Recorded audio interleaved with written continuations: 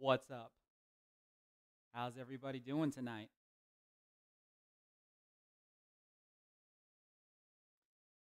First things first, tell me what y'all think about the intro and how do I sound?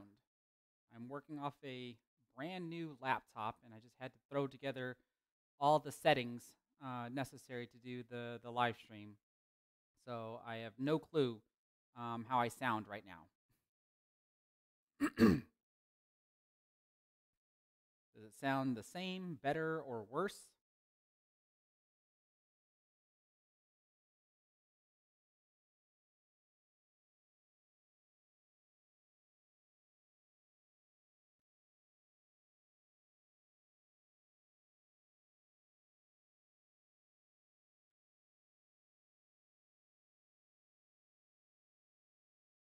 Okay, audio is just a touch low. I think I can improve that.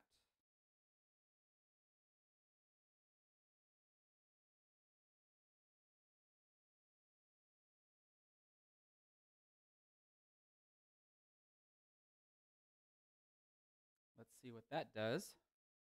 And then let me check something else.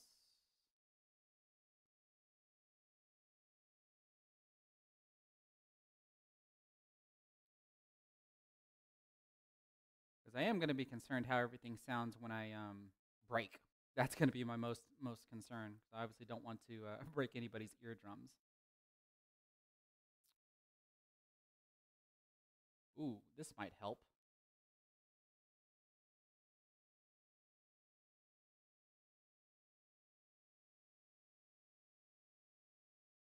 Okay, let's see if that helps a little bit.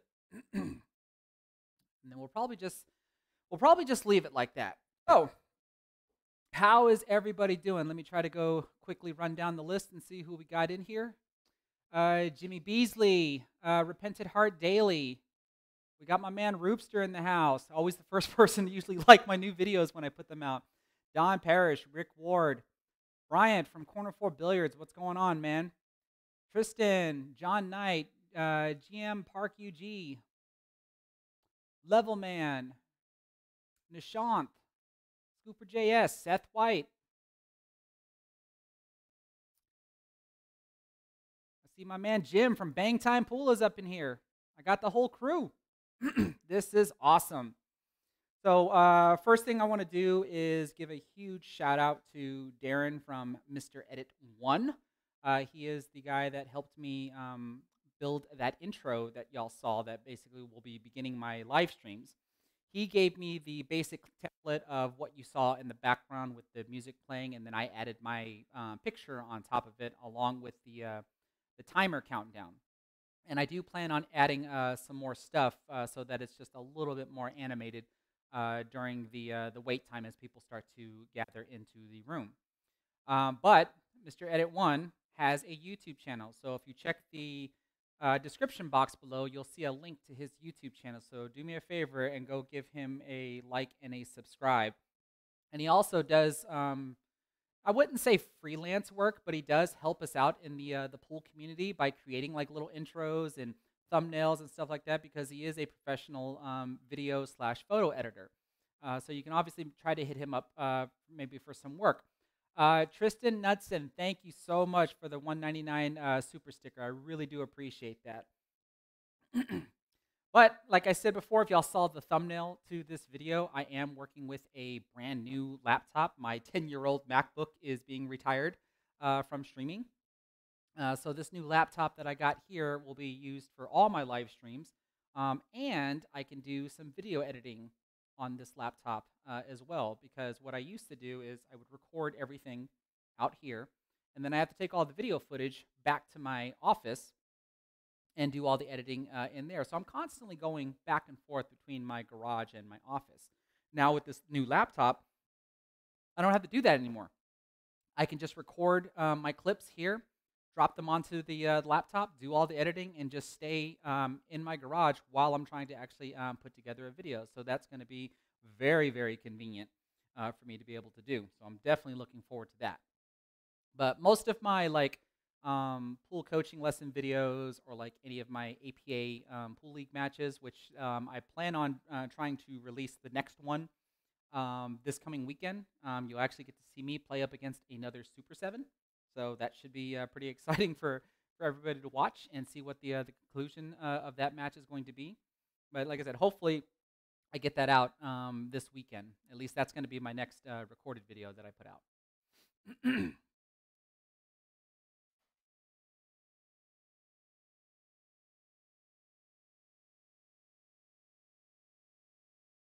Well, Tristan, what I know I plan on doing right now is because I still don't have a very good setup here. If you're familiar with any of my old videos, you usually see like two bar tables or high top tables on one side of my pool table. Well, I've got one of them right here that's actually sitting, or that my laptop is actually sitting on. And I'm eventually going to have a buddy of mine build me a nice table that'll actually cover over my little mini fridge that I actually have that's right next to it, plus my my diamond ball washer. And that table will be like a complete like studio setup to where I can have both my new laptop and my old laptop. And the reason why I want my old laptop in here too is because sometimes if I want to record multiple angles from the two that I have, I've only done it once, which is a side view angle, and then the front view angle. And so instead of using actual camcorders, which I do have, I can now probably use my webcams and record them straight to the computers, which I think is going to be really convenient. And then still just do all the editing rather than having them on SD cards and then transferring them from the camcorder to the computer, back to the camcorder, et cetera, et cetera. So like I said, I'm hoping to achieve a lot more convenience when it comes to creating YouTube content, et cetera, et cetera.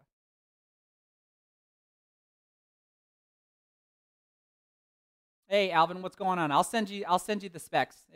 This is just a what's the word I'm looking for? Like a stock laptop that I got off of Amazon. I didn't custom build it or anything.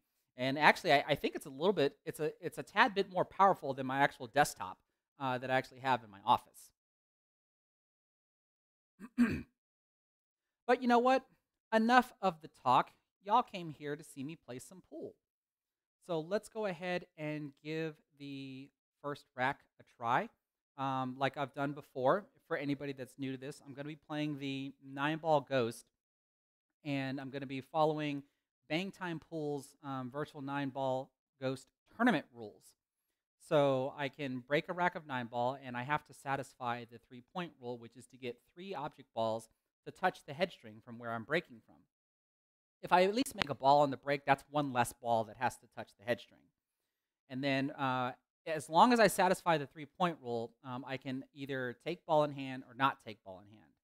If I take ball in hand and try to run the table, I can score up to a maximum of 9 points. If I don't take ball in hand and I'm able to run the table, then I can possibly score up to 11 points. And then if I don't run the table, I only get the points for the balls that I have pocketed. If I don't satisfy the 3-point rule on my break, I get one more chance to try to break. And if I don't satisfy it again, then I just get a 0 for the rack. Right now, I think Bang Time Pool just recently finished his 3rd virtual tournament. And we had 2 players that came so very close to either tying or breaking my record of 68. I think they both basically got a 67. They were just 2 points away from being able to break my record and only 1 point away from tying the record. But last I remember, because it's been such a long time since I did a live stream, my personal best at this is 72. But someone correct me if I'm wrong on that. And that was when I tried to still land between 81 and 99. 81 meaning that out of all 9 racks, I scored nothing but 9s, and then 99, I scored nothing but 11s. You're probably not going to see a 99 tonight, but if I could do some sort of mixture of 9s and 11s, then I can land somewhere between 81 and 99. So that's pretty much what I'm going to try to do here. I usually last about 2 to 3 hours of live streaming, so we might get to see anywhere from like 5 to 7 attempts at 9 racks. Because after every attempt, I'll take a small break and then come and chit-chat with everybody. So, if there are no questions, we are going to begin. Somebody please give me a pattern. So in the chat, type the numbers 1 through 9, put the 1 in the front, put the 9 in the middle, and then the other numbers anywhere you want, and that is the rack that I'm going to use for these first 9 racks.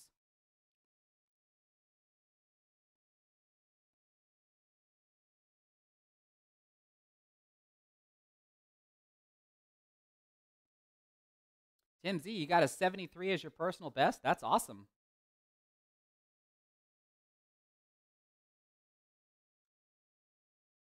All right, John Knight, I see your pattern. You are first. Sorry, Roopster, he beat you. All right, let's see here. So let's switch over to this.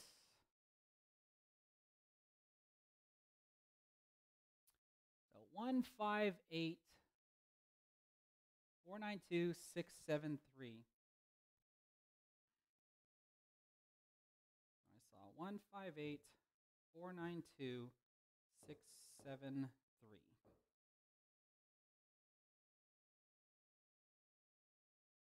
So if anybody's seen my previous live streams, you know I'm going to be walking back and forth because I'm not going to be able to remember these patterns. 158 492 673. Okay, I have that correct. So the first thing I'm actually going to do before I really get started, before I really get started, I'm pretty sure everybody wants to see this. Here is the Tuxedo SP Revo 1. I have the same 12.9 Revo shaft on this one, so I can actually interchange this with my Predator Black 4.5. I just absolutely wanted to have this cue after seeing it for the first time, and now what I'm pretty much going to do is just use it for all of my YouTube videos, and then still use my Predator Black for when I go out. So real quick, the first thing I'm going to do before I really get started is I'm going to break, and I'm going to go check on the chat because I want everybody to let me know, like, how does it sound? Does the break sound like too loud or something, so I can try to toggle my microphone.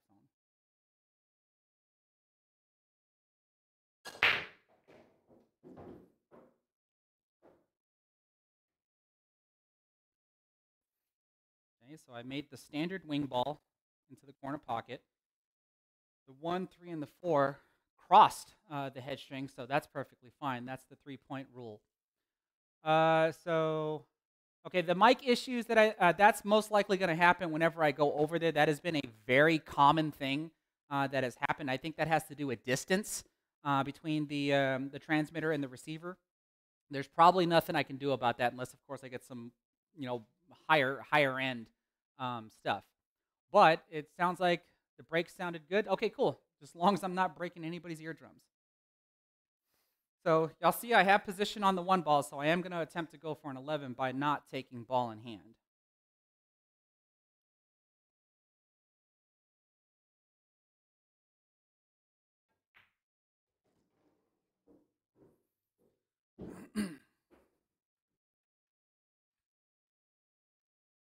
Actually, I already don't even like the position that I got here.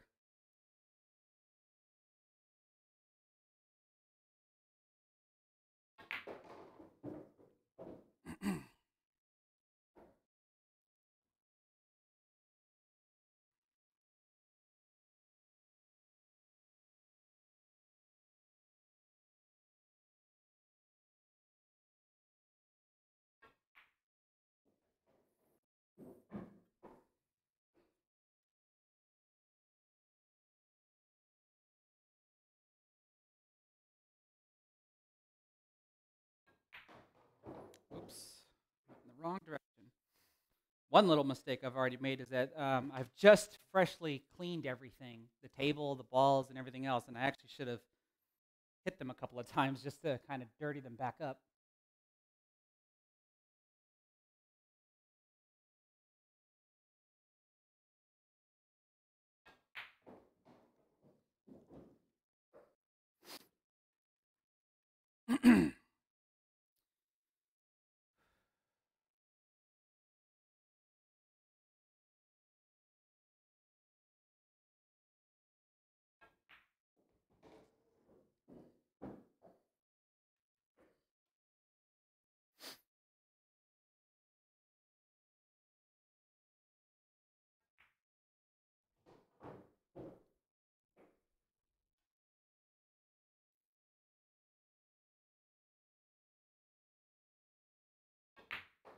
And we're off to a really good start.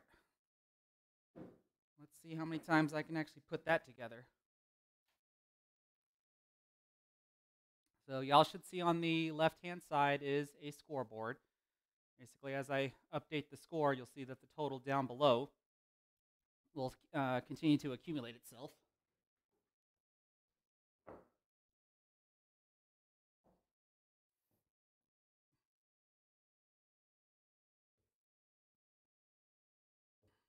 Let's see, 158,492, and I believe it was 673.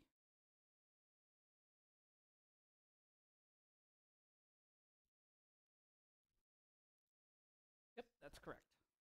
All right. Now, there has always been a trend on my previous streams where I'll start off like really good, and then it just starts to go downhill from there. So hopefully I don't repeat that. But I probably just jinxed myself just from saying that.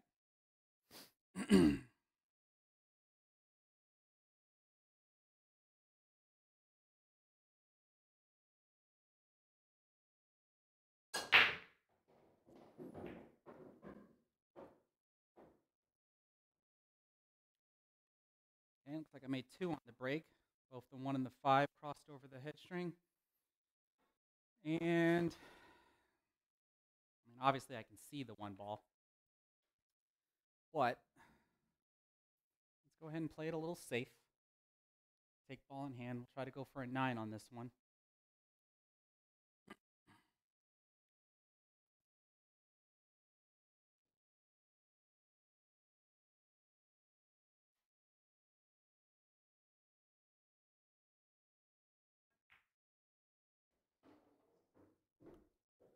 Goodness gracious.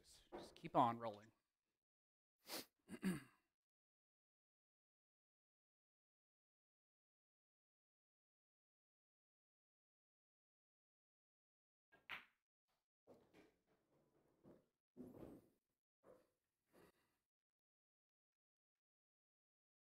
That rolled a little farther than I would have liked.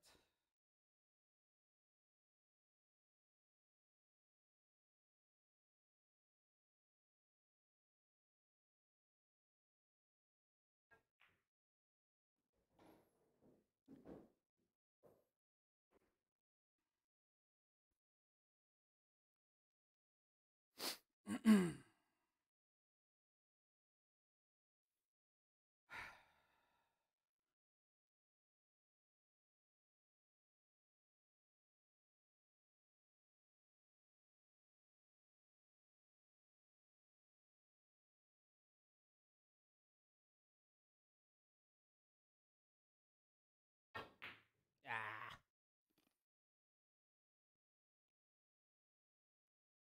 So you can see I have 4 balls left on the table. So that gives me a score of 5 for that rack.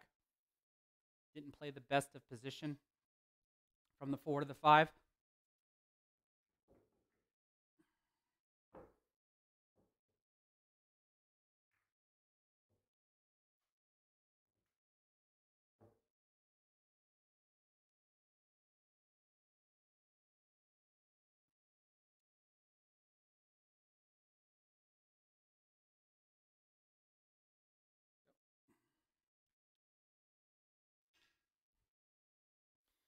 But having that 11 in that first rack gives me a little bit of a buffer.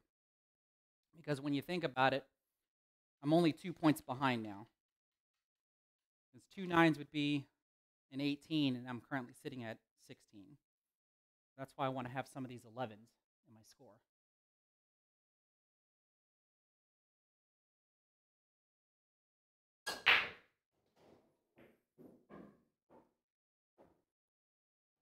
Okay, so when you look at that, I made a ball, but only the 3 ball, across the head string, so this is not a good break. I will try one more time.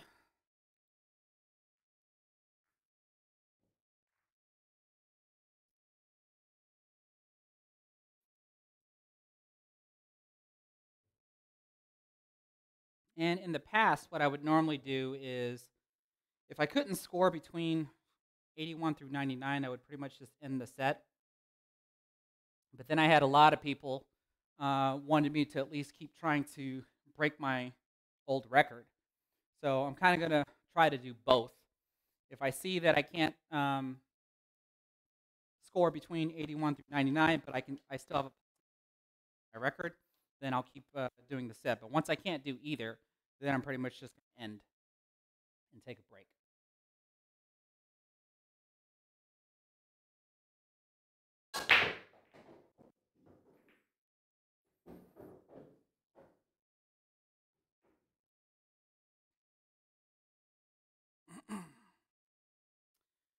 Okay, satisfactory break, but our 3-ball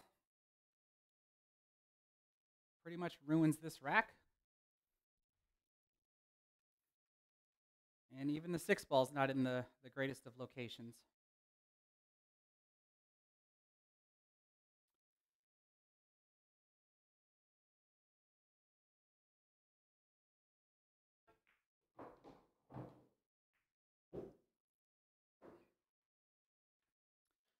Kind of wanted to see if I can get into a Karen position, but this ain't going to cut it.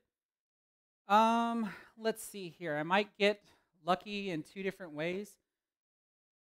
I can try to shoot the 3 into the rail, have it come off the 4. The 3 might go into that corner, or I might be able to make it make the 4-ball into the corner pocket.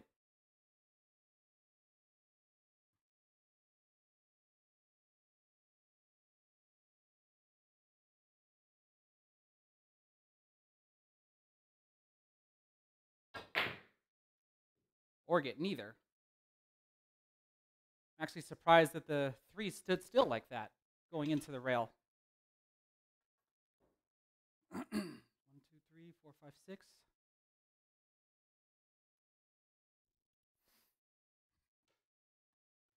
Always consider the first set a warm-up set. Get all the bad shots out of the way.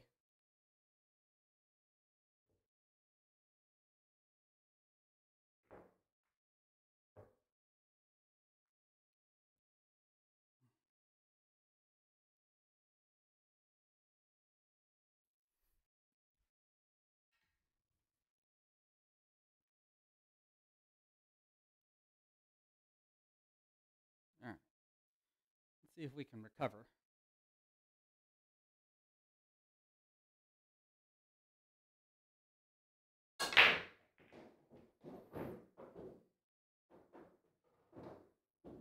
Okay, scratch on the break is not really a penalty. It just means that I have to take ball in hand, and I'm only going to be able to score a 9.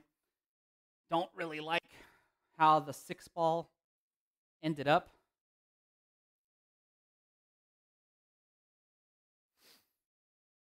So if I really want to capitalize on being able to score a 9, I have to probably try to move it out of the way and still maintain some sort of position. So that's what I'm going to attempt to do. We're going to see if I can pocket the 1 ball in the side pocket, push the cue ball up to break the 9 out. Or I'm sorry, break the 6 out.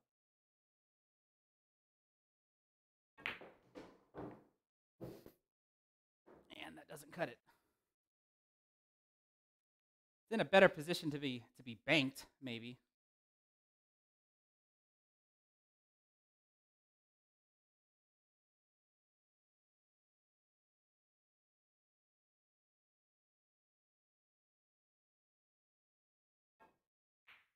Oh, goodness gracious. 3 again.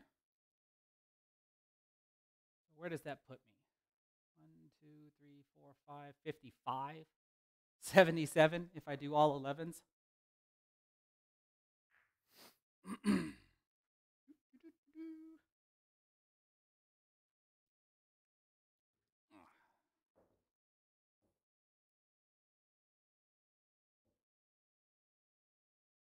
All right, so at the very least, I need the 6-ball to not get tied up with that 9-ball like that.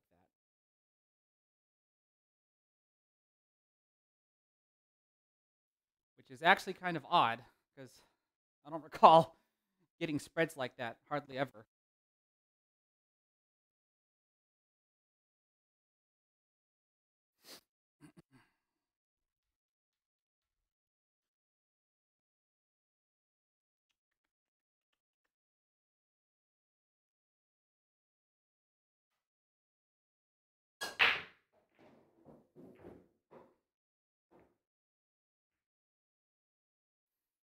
a better spread. We can try for an 11 on this one.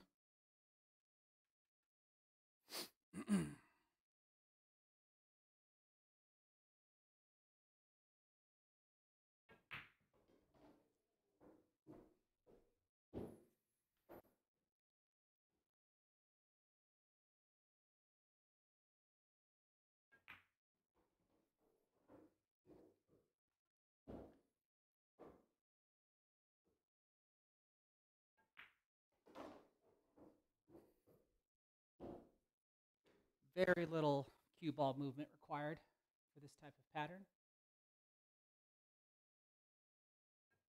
Just need to not make a careless mistake.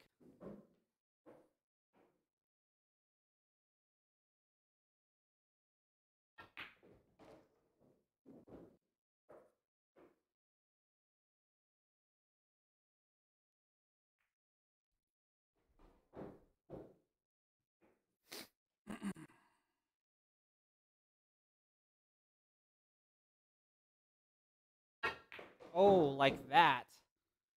Wow.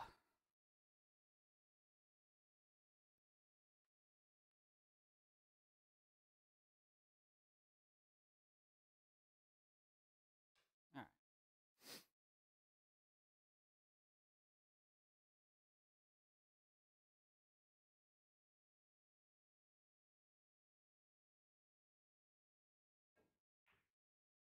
All right. We still got an 11 out of that one, though, with a miscue.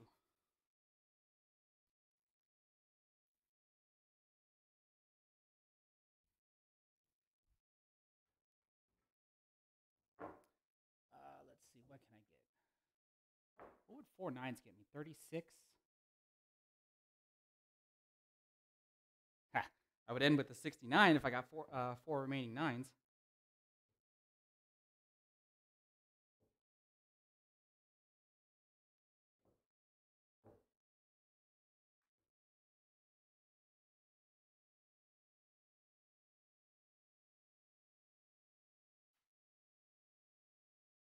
Yep.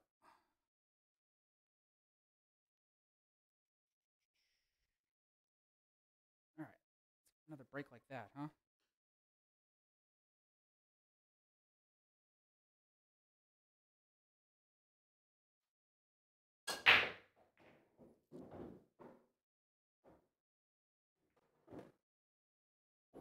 Yuck. So I made 2 balls on the break. The 8 ball made it, but the 1 ball didn't. All it has to do is touch the head string. But since I made 2 balls on the break, the 8 ball makes the break satisfactory. Oh my goodness, do I not have a shot, like, at all? I don't. Of all the silliness, I don't have a shot. I'm going to try to play a combo.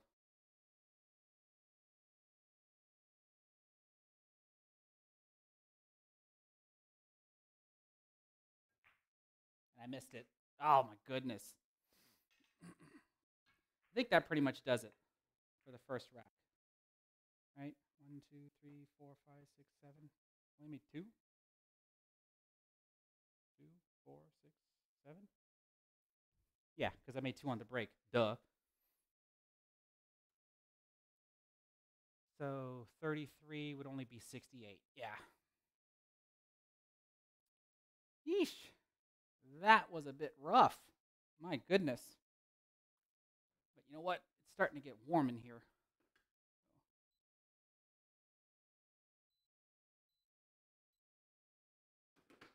See if we can cool it off.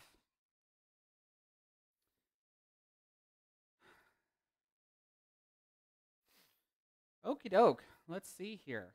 What am I coming back to?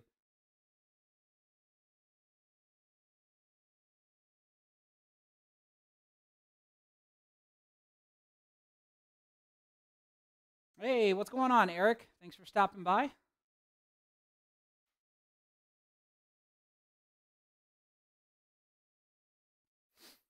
Yeah, if I attempt to finish it, but like I said, if I can't beat a 72, I'm just gonna go ahead and take a break.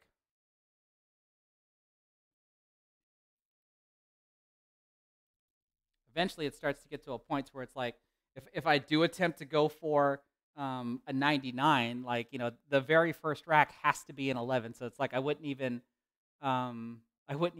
start keeping score until my first rack was an 11.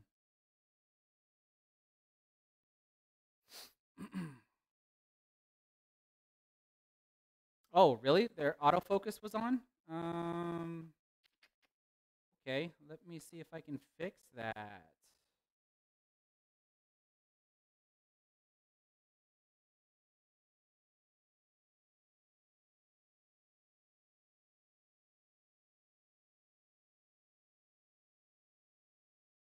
Okay, we'll turn off autofocus. So that hopefully should not happen again. Let me check and see if this one has it also. Okay, this camera does not. The face cam does not. So there. Hopefully, the pool table view won't focus in and out anymore. I just turned off autofocus.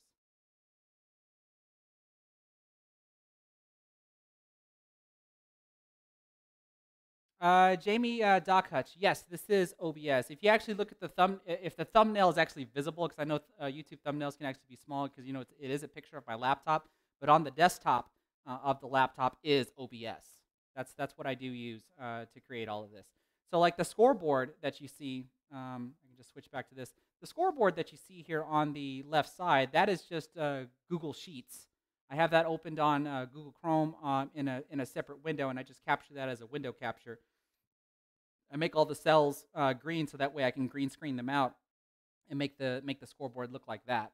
And then all I have is just multiple camera inputs. So my new laptop has a webcam right up here on the bridge. I have the front-facing cam that you see, and I also have a side-facing cam.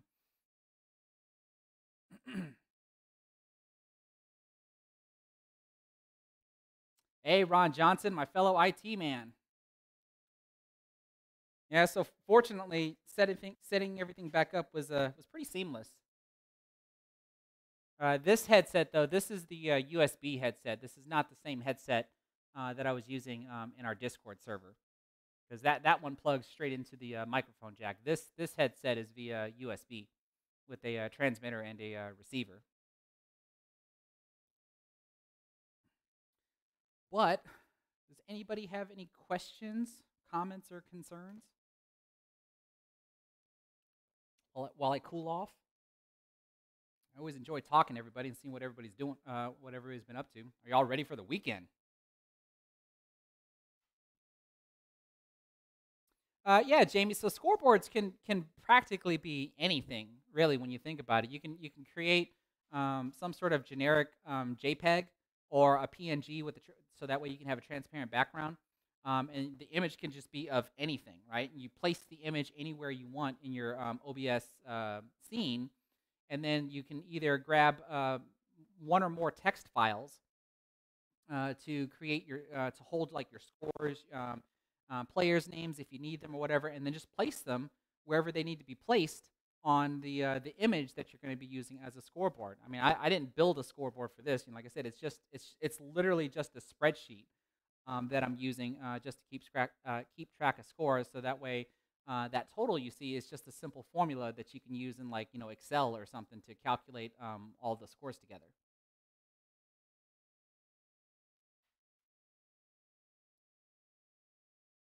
Hey, Tristan, what cue did you get?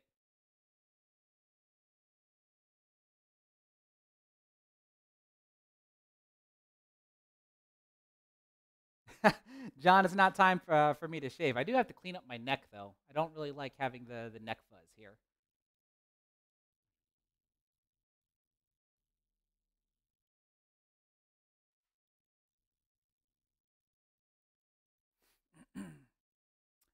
Tim Z, from time to time, I do try playing without my Revo shaft. I have my Sean STL17 and a Viking VM8.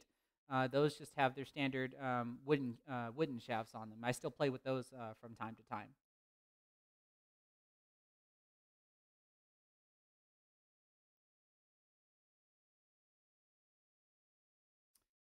Jimmy Beasley, you're saying as a 2, I'm assuming that's an APA rating. in 9-ball, what's a realistic score? Um, let's see here. I mean, if you're a 2 out of 9 racks,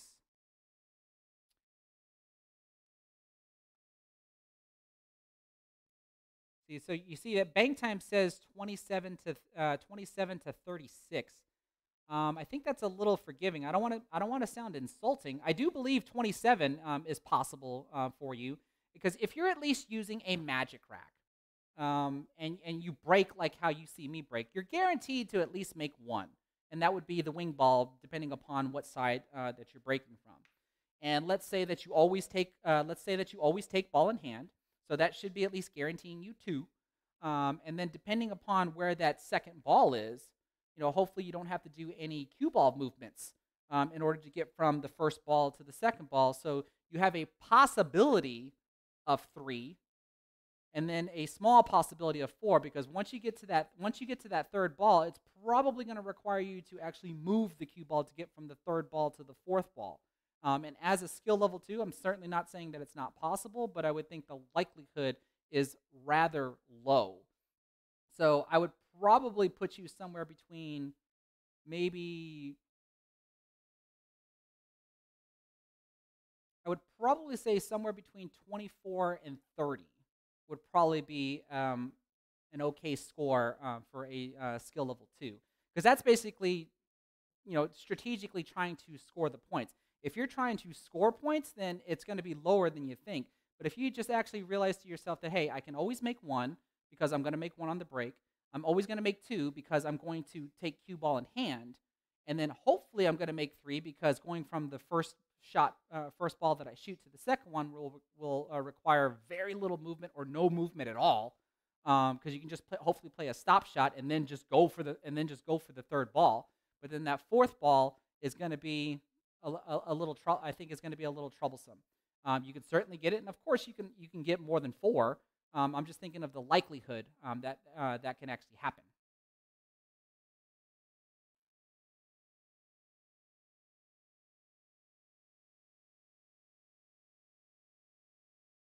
A QTech 99275. What in the world is that?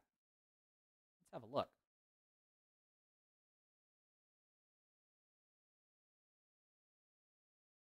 99275.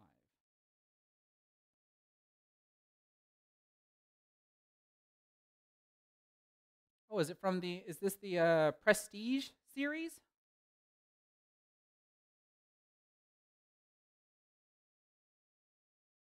What color is that? That looks like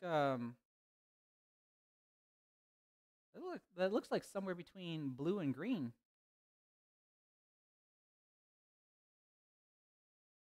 Ooh, and it's coming with, or if you got all the stock stuff that comes with it, it comes with a Tiger Everest tip, so that's pretty good. I haven't really heard any complaints about Tiger Everest. I've actually put on a couple of Tiger Everest tips for some people.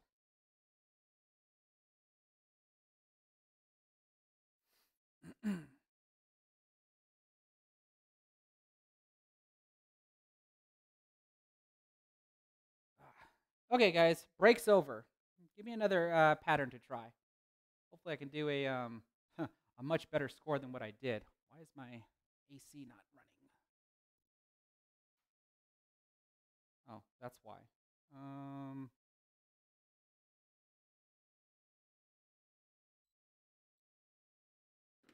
Helps if I put the it helps if I turn my mini split onto the correct mode.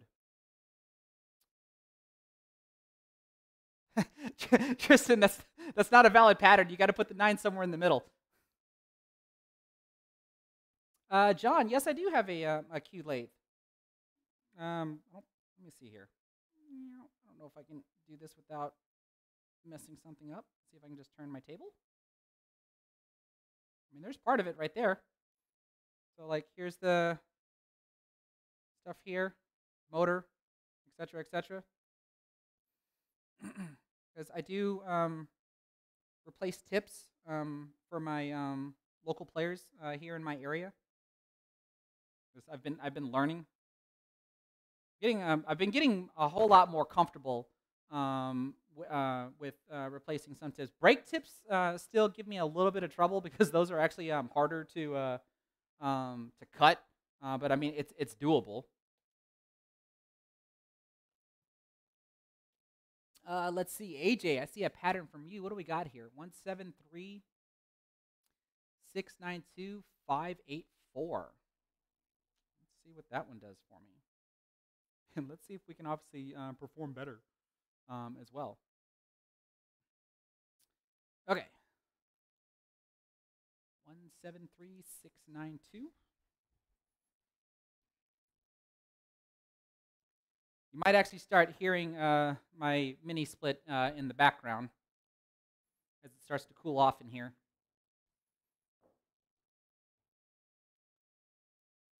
Let's see, 173 692. So the 2 balls in the same spot. That's going to be the ball that I drop on the brake most of the time. And then 584.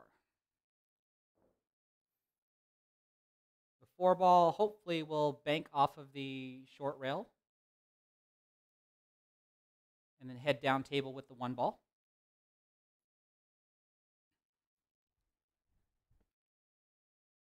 All right. Let's definitely try to do better than last time. So we stuck with the trend, right? You know, I started that first set, first rack was an 11, and then everything just went downhill after that, right? I think that's pretty much how like all of my live streams have been, and hopefully I get better over time.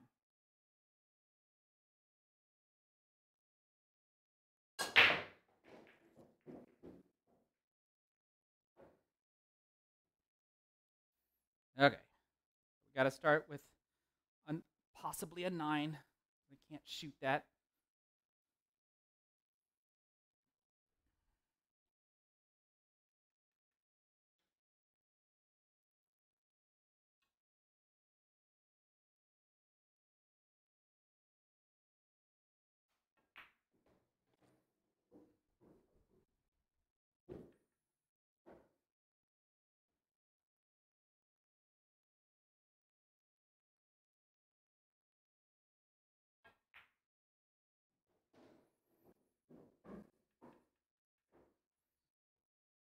A little bit of a tricky pattern considering where the 6 and the 7 are.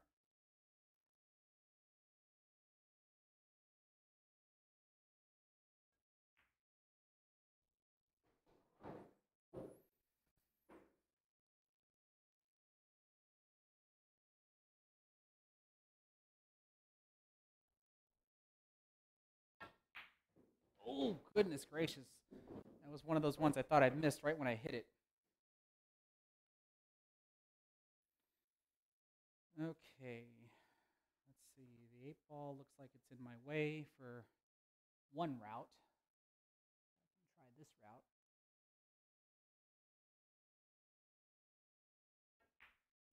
Oh, goodness gracious. And I still hit the 8 ball.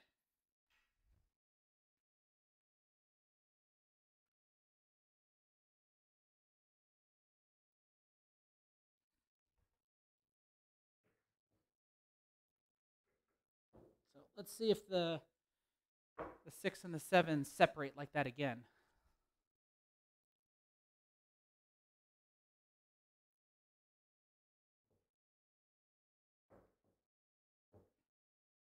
There was one break that I was toying around with before I cleaned everything. I don't know if I'm going to use it tonight.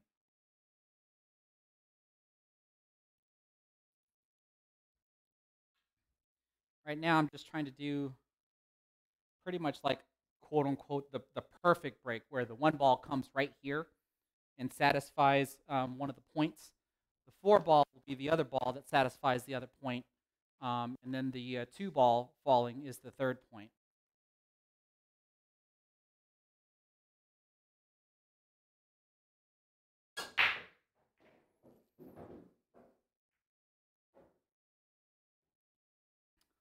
But that's not enough. See, the 1 ball doesn't make it. I have to hit slightly harder.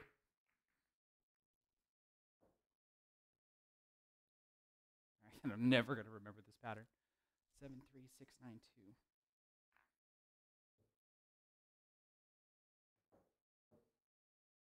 584. Yes.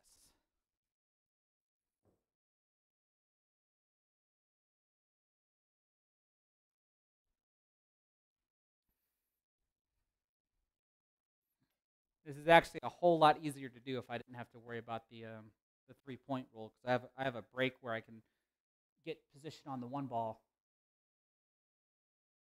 a pretty good percentage of the time.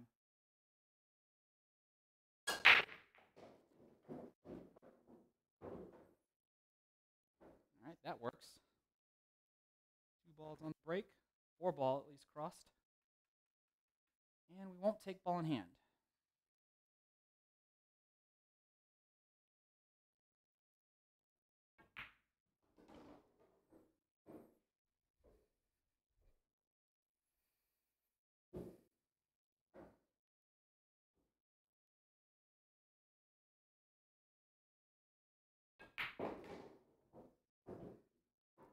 Make sure we hit that hard enough to where we don't get hooked behind the 7.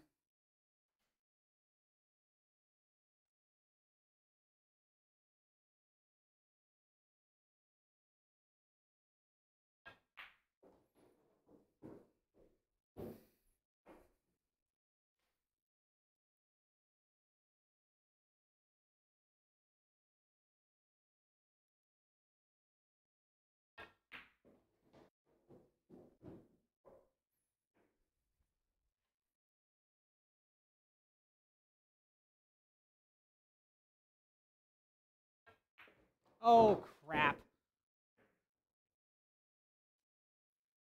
That's what I get for not putting enough draw.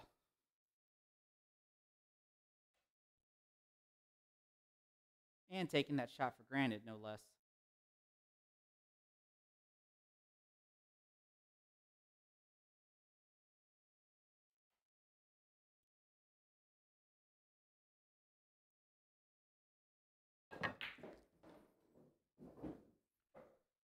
Up!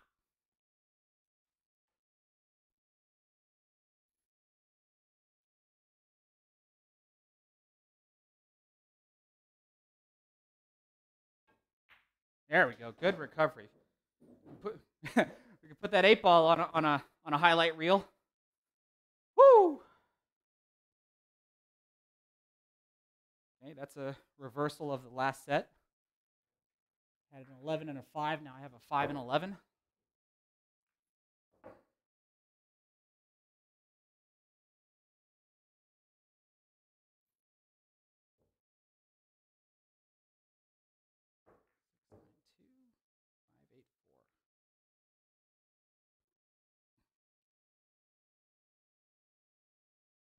Double check. 584. Yes.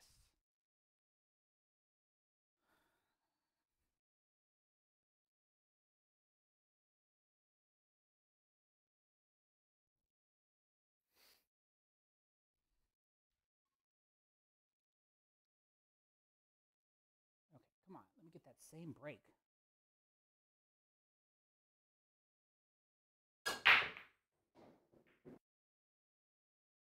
It's supposed to be just all muscle memory.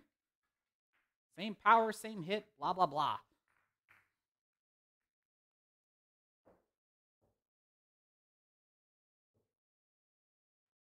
Just get different results.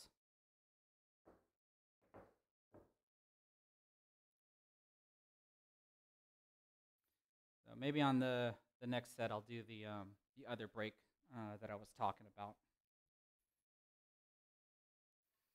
Because I do constantly experiment with different types of breaks under different conditions.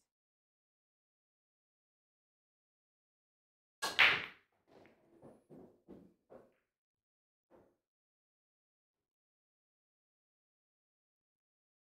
so it's a good break. Wish that 1 ball would have rolled a little bit more. Don't like the 6 ball.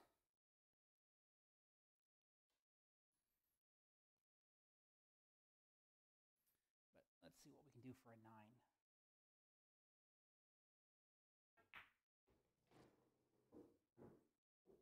Stop.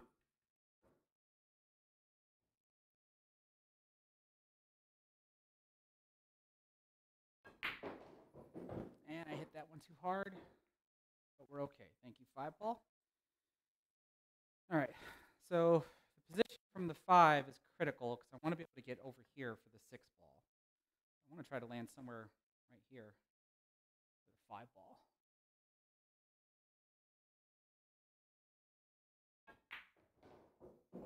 Oh, come on, not like that. Goodness gracious.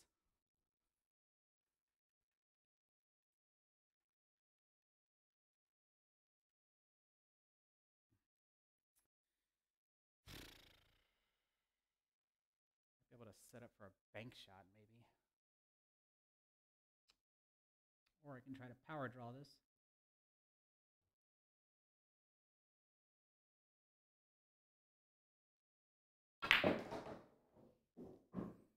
Come on, big movement.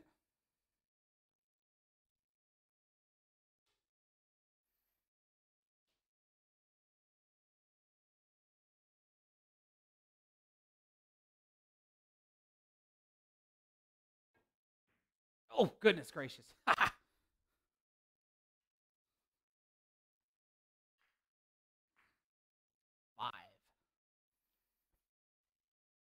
Okay, so that puts me, what? No, that's, how far behind am I? 6. 6 points behind.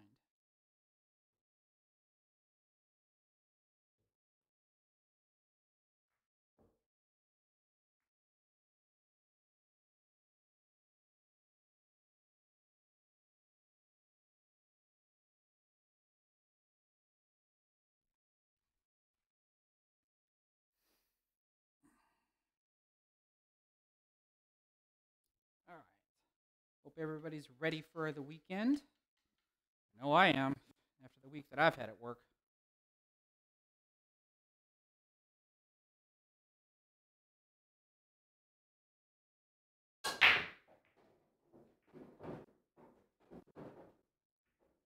Yeesh. Do not want the 1 ball to fall off the break. It doesn't guarantee me anything. I will try for an 11, though.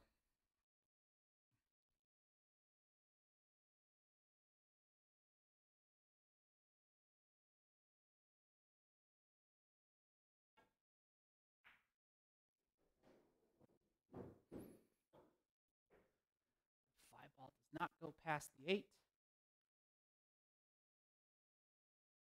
Might be able to try to break it out from here. We'll see.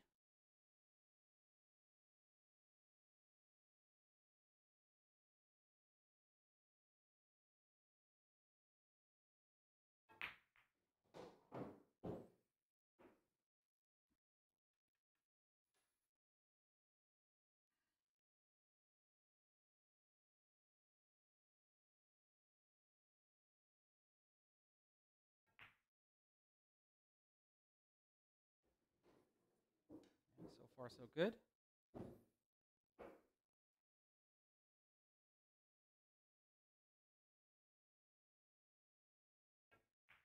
Oh my goodness. Okay. Whew. Not the prettiest of positions, but I guess we'll do.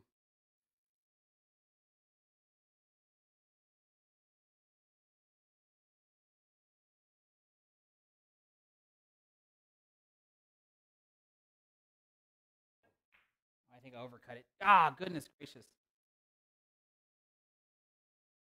That's actually not bad. I felt okay about that one.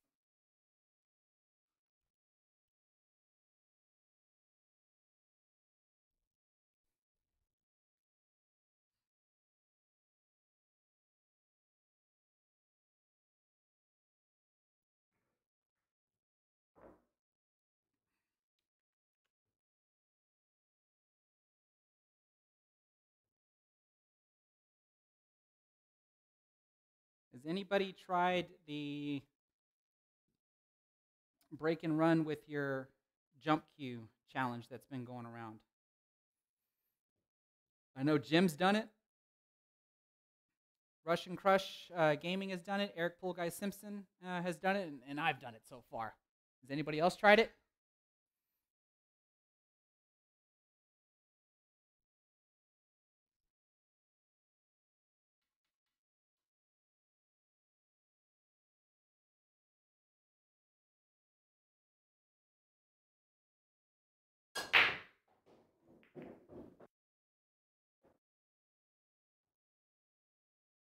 That's actually not a bad break.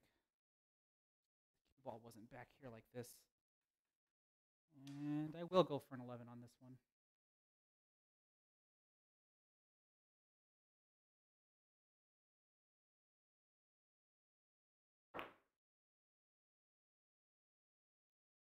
Ooh, okay.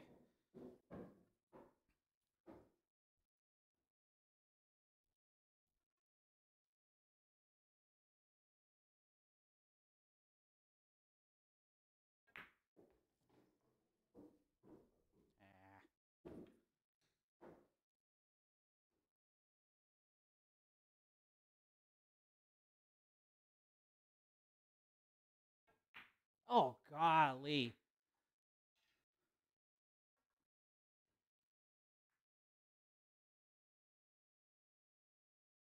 right, what do we got left? I got to get 4 11s. All right, so let's go ahead and try to use the break that I was talking about. And then we'll continue using it because right now I'm not doing very good.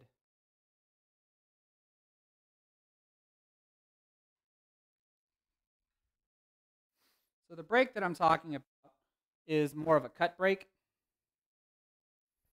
I'm still going to make the wing ball.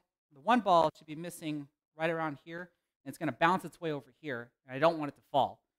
So I'm definitely going to get the one ball to end up past the head string. Cue ball is going to come over hopefully to the side rail and then back out towards the middle of the table, maybe even somewhere over here for position on the one, and hopefully the 4 ball still behaves as well and gets back here.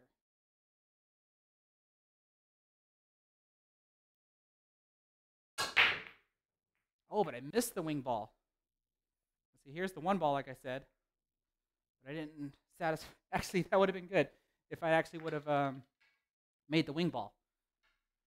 That'd have been perfect.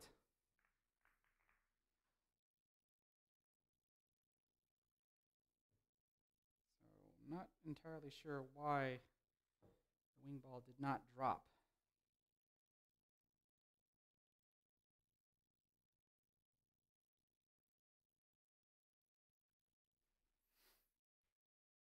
But this should give you an idea of how often I actually experiment with different types of breaks when I can predict where the balls are going to go, at least from a magic rack. Because if I was using a regular rack and there's accidental gaps inside of the rack, there's probably no telling where the balls would actually go.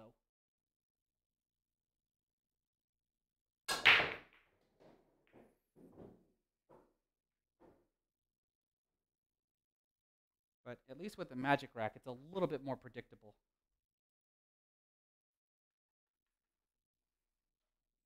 Let me get my bridge. I'll try an 11 on this one. This tuxedo doesn't have the special butt to use the extension that I have.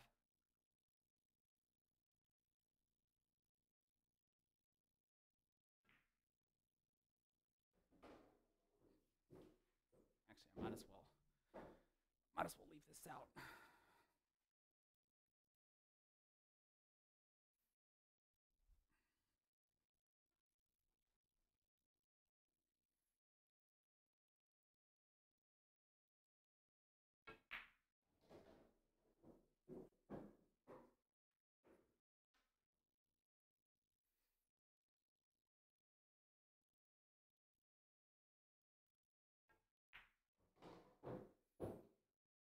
That's what I was supposed to do with the 4 ball last time.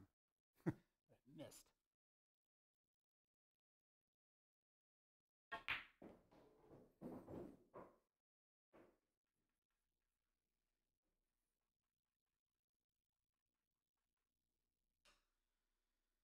Okay, let's see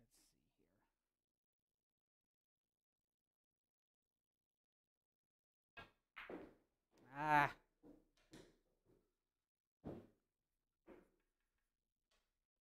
don't really like how the cue ball rolled on that one.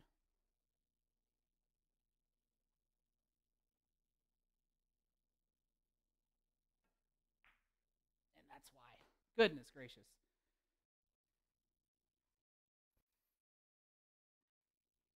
Is that 6?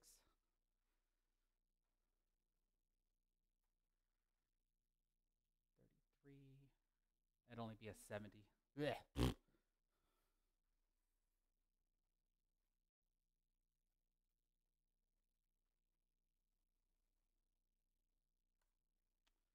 Okay, let's see.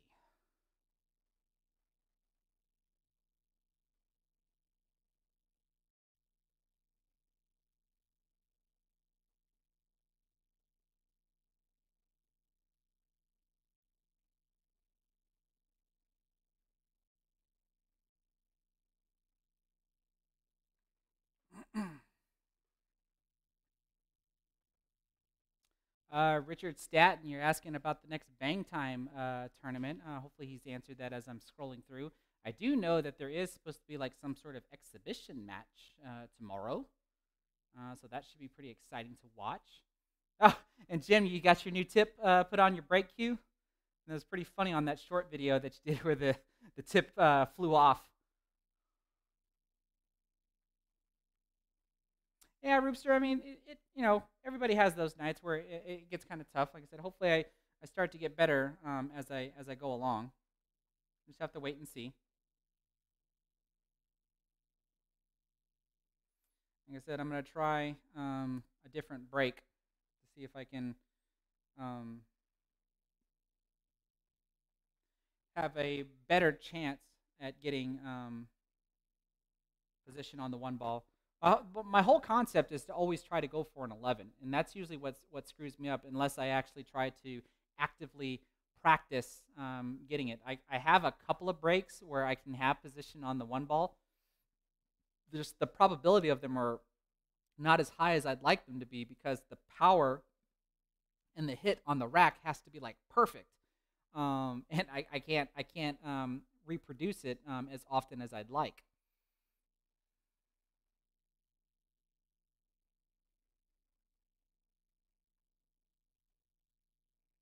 2505 Carl, I mean, you have a point. Why don't I try to make the one ball on the break and make the wing ball so I'm always playing 7-ball? The problem with that is not knowing where the first lowest ball is going to be. So it really ends up being more towards luck that I can actually score an 11. I can certainly try the strategy that you're talking about if I want to just score nothing but 9s. But my main intent is to score a couple of 11s because that allows me to have a buffer to where I can score, 7s and 8s and still be okay. Because as long as I land anywhere between 81 and 99, like that's at least like my first goal to try to do. Since I've already scored a 72, I mean, I'm only missing 9 more balls just to be able to do like a perfect 81. Or I shouldn't say perfect 81, but at least have a total of 81. But that's the main reason why I never want the one ball to drop on the break, because more times than not, I have an idea of where it's going to end up. I just have to make sure that my power is correct and where I strike the rack, because that's going to really determine where my cue ball is going to end up in order to have position on the one ball. So, for example, if I didn't care about the 3-point rule, I'm just going to throw up a rack. If I didn't care about the 3-point rule, this was basically the break that I figured out when I was playing in Bang Time Pool's second virtual tournament, because he wasn't using the 3-point rule, and it was so much easier to get position on the one ball after the break. So what I can do here is just strike head on with a little bit of topspin.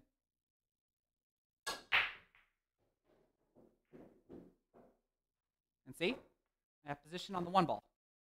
That's the break that I pretty much used during the second Bang Pool tournament, virtual pool tournament. This break doesn't satisfy the 3-point rule. So a lot of the times during my matches, I was going for 11s left and right, and sometimes I got them, and sometimes I didn't get them. But that's why. So now that I have to satisfy the 3-point rule, Sometimes what I can do is get that one ball to just dribble towards the head string and score that point. And then, like I said, the wing ball is the second point, and then the ball that's in the back of the rack ends up being the third point if it can actually bank off the short rail and head down table. But it's not a consistent result. And the harder I start to break, the more likely the balls are going to clutter back up. And that's the last thing that I want to happen. I think you saw during, during set 1 or 2, I couldn't remember, where the 6 and the 9 were tying up to where I had to do some sort of combination. And doing an early combination in this format is not good because I'm only going to get 2 points for scoring the 9 and the balls that and plus the balls that I've pocketed. The balls that are still on the table aren't going to count towards my score. So that's my entire strategy at being able to try to produce like a really high score that lands somewhere between 81 and 99. Like I said, if I didn't care about the 3-point rule, then I'd break just like I showed you, and like pretty much go for an 11 like every single solitary time. That doesn't mean I'm going to get it every single solitary time. I mean, I'm barely even getting 9s right now as it stands.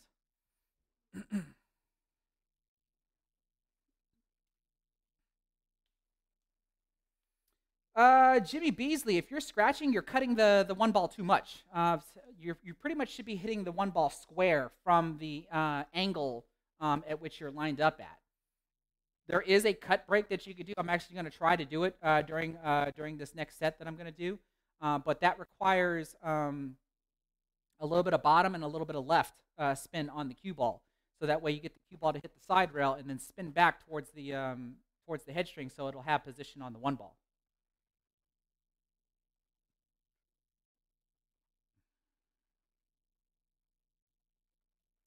Dylan Quinton, how much different would my score change if I put the 9 on the spot? I've played a couple of times with the 9 ball on the spot. That is a very unpredictable rack. And I currently do not have it down to where I can consistently make the wing ball because the wing ball is still makeable on the break, provided that you do a cut break.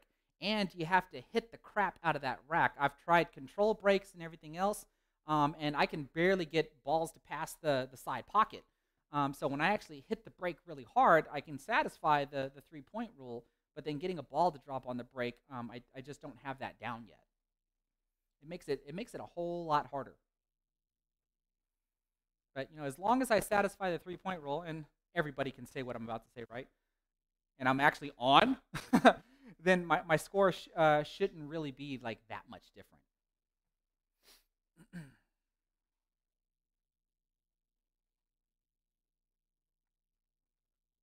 But one thing that y'all should be seeing, though, is that the pattern that the balls or racks plays a pretty good factor in the run out. There's actually like a couple of patterns that I'm very, very, very familiar with that I can, the percentage of me being able to complete them is rather high.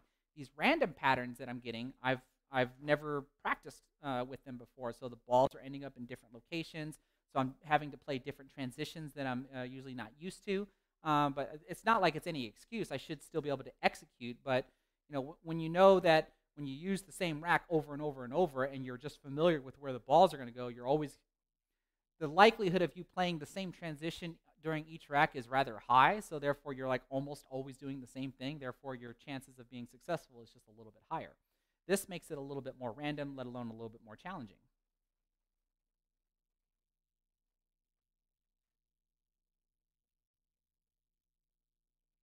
Dylan, we do that here too in the States.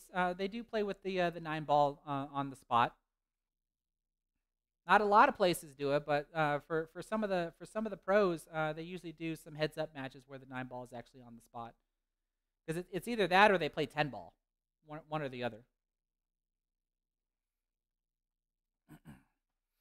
But let's try this again. What do you say? Someone give me a pattern, and I'm gonna try a different break style. And hopefully put up a better score.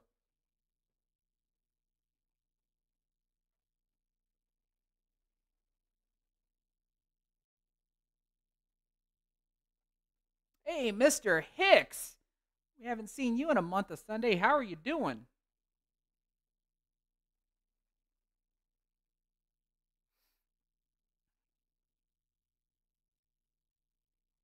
Anybody have a pattern they'd like me to try?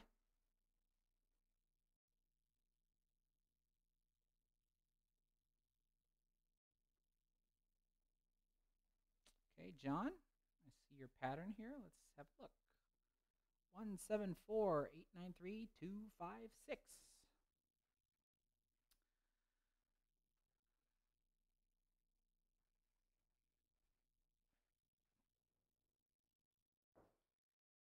One. Was it 74? At some point in time, I figured like I'll eventually just buckle and try not to do and just try to take, you know, ball in hands and just do nothing but nines.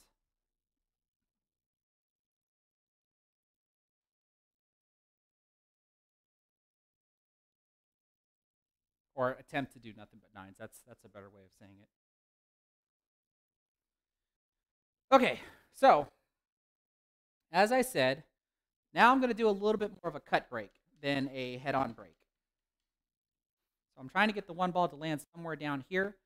I'm going to want to make the wing ball and then get another ball to pass the head string to satisfy the three-point rule.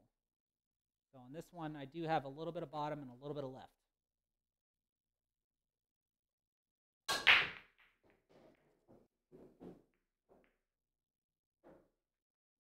Except even on that one, I didn't meet the three-point rule.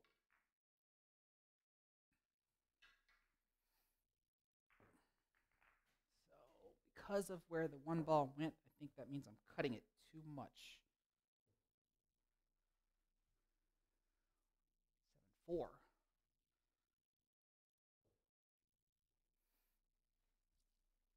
8-9-3.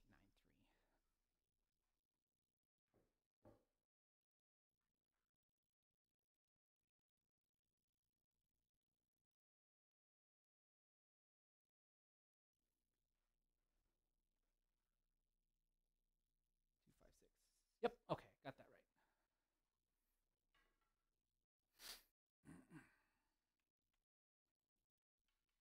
All right, so we're going to hit this a little fuller.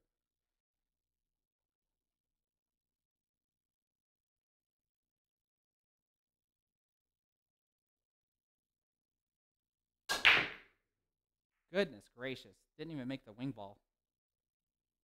But I at least satisfied the three-point rule. And here I was thinking that I tried to hit it a little bit fuller, and clearly I didn't if the cue ball ended up where it ended up. Oh my goodness. This will actually be a very clever rack to run if I can run it.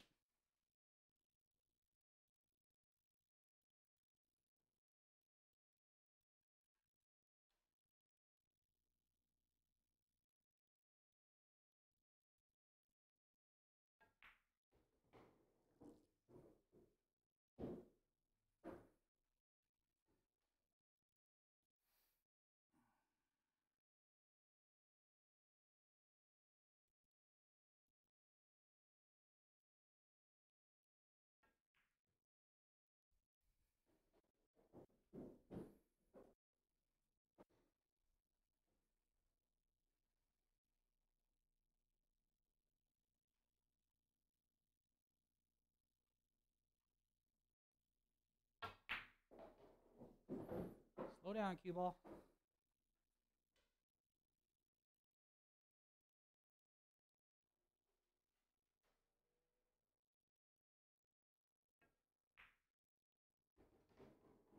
Oh, man.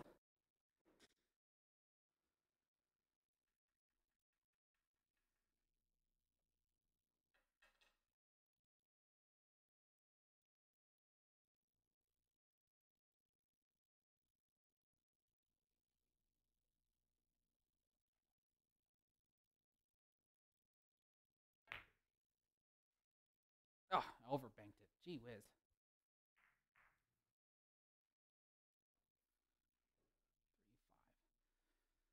3, 5, 4. Okay.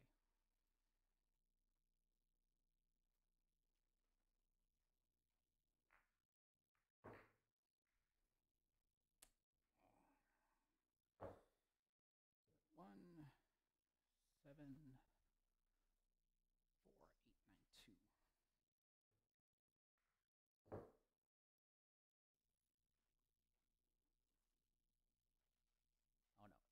562.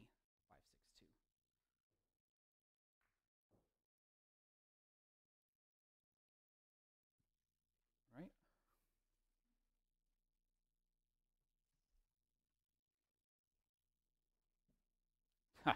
256. Rotate.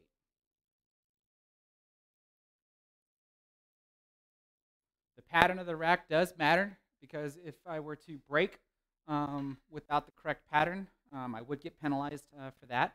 We actually did have that happen during the last tournament.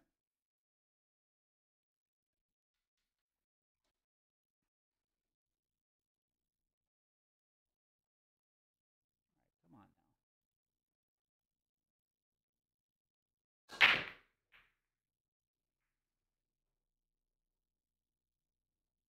So there's the setup I'm looking for. I just got to make sure I make a ball.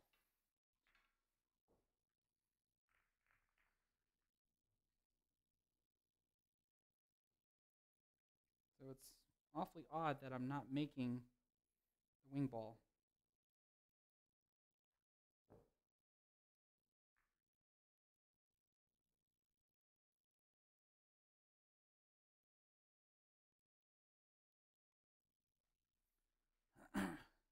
even with the cut break, because with the magic rack, the approach angle is supposed to be very forgivable at making the wing ball.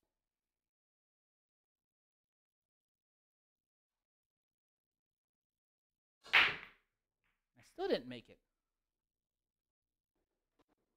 So that's actually a 0. I think that's the first 0 I've done.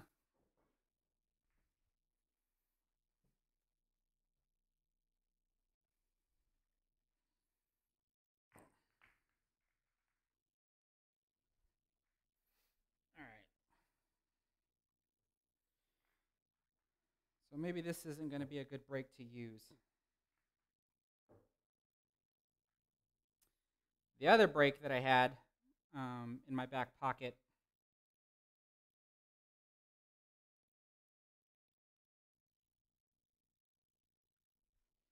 that actually I did almost land between 81 and 99 is to do this. One ball will come over here, then hit this rail, and then still park itself somewhere right around here, because this is more with the head on break, again, just like before, except I do have to deliver power into this one, which means that I might end up with some clutters too.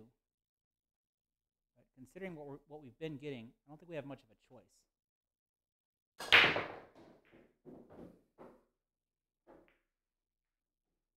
See what I mean? And then looks like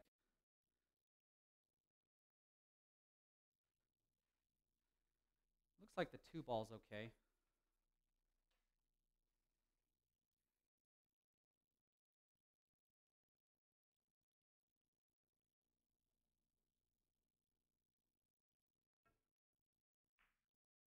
No, but it doesn't matter if I can't make the 1 ball. That's actually what I did on the attempt where I almost did it, where I almost landed between 81 and 99. I was on the final rack, and I had to go for an 11 on the final rack. And I had similar position, except it was more on this side of the table, and I just undercut the 1 ball.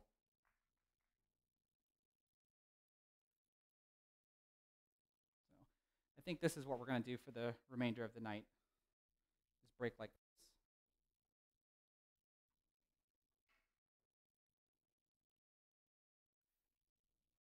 And just hope that there really aren't any clutters.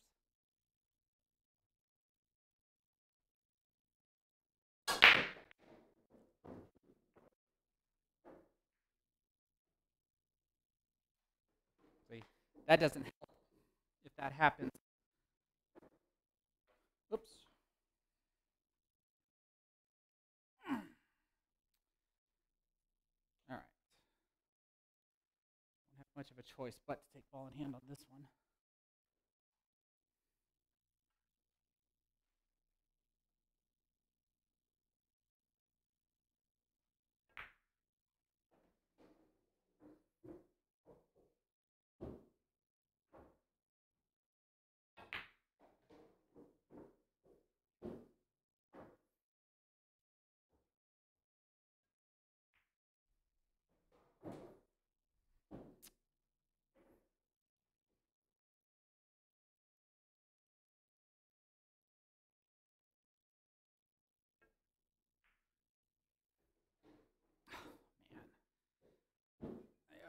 that so badly.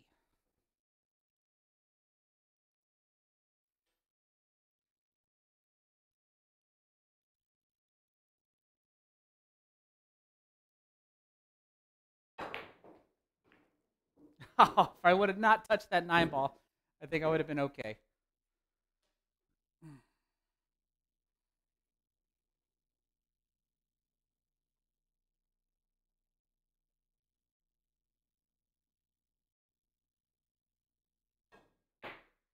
Side pocket. Almost.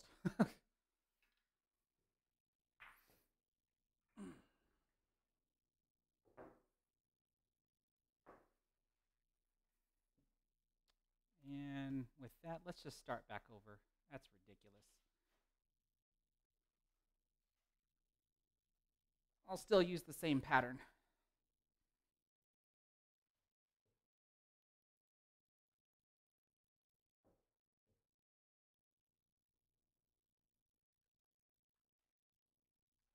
If I can remember the pattern.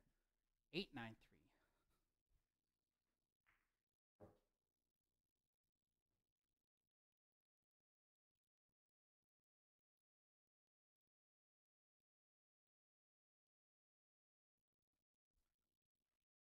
Okay.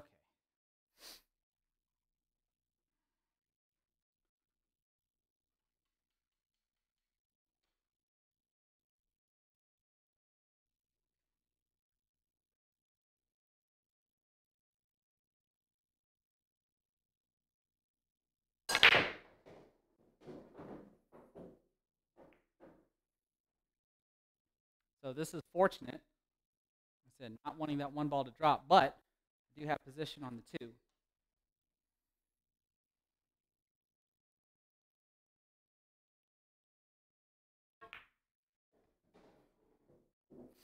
Now if I can just actually shoot like I know what I'm doing.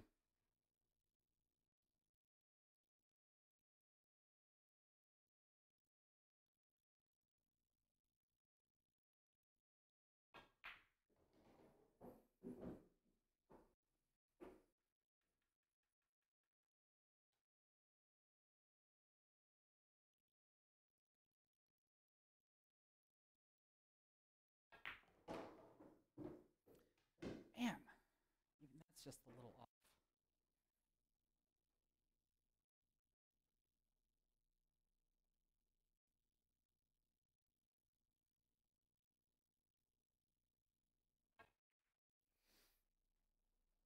Oh, goodness gracious.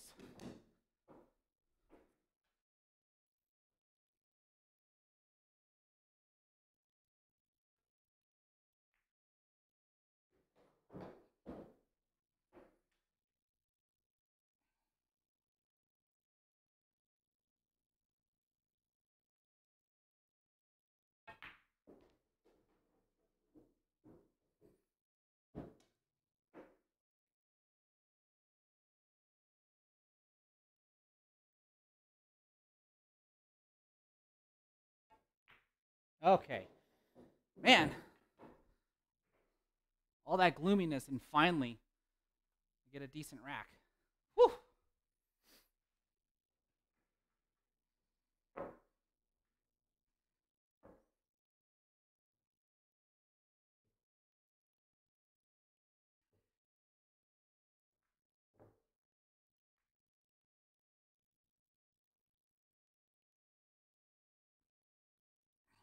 Yep. Now let's just keep that momentum going.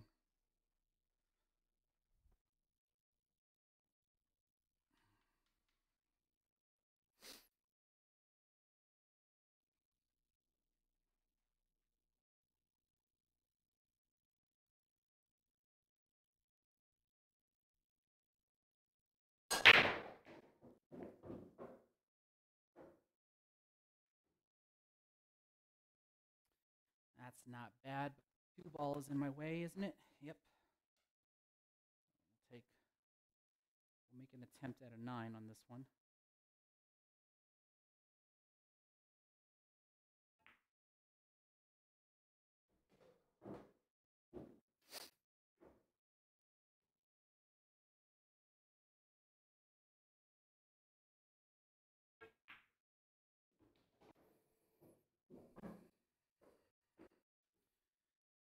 a little bit straighter in, so I don't have to move the cue ball so much.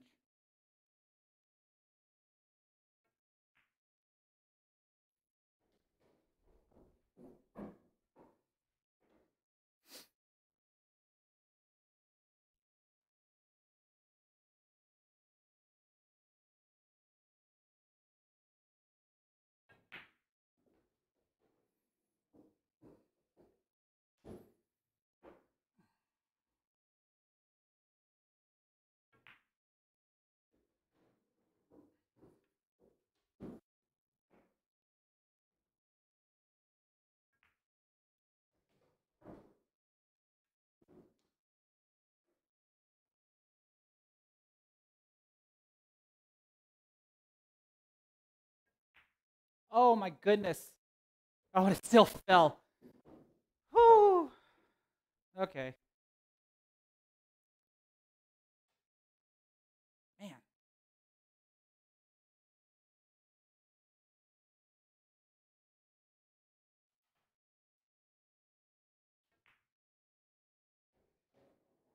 All right. Well, at least that's the first one I've done 2 racks in a row now. So that's a good.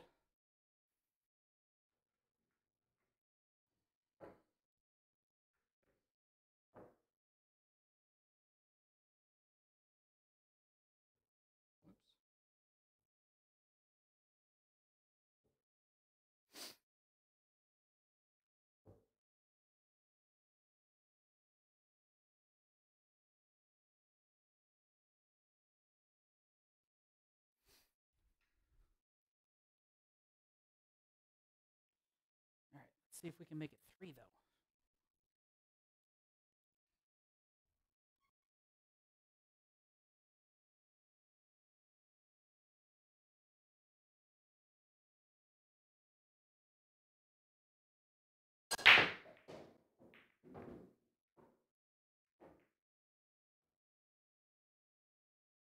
Okay.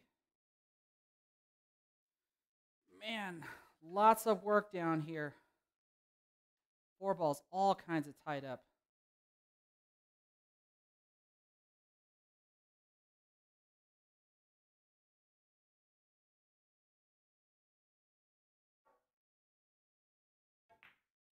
I'm actually hitting the bar table that's behind me. Man, I do not have a lot of wiggle room here for this 4 ball, let alone the 4 to the 5.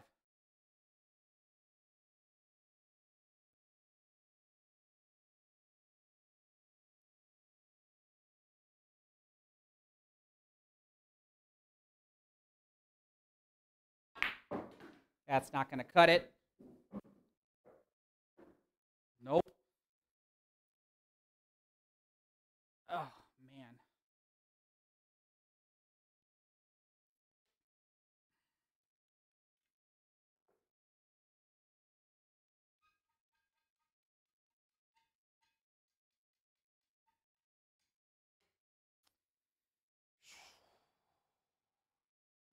Even if I make this, the likelihood of me getting position on that 5 is not good.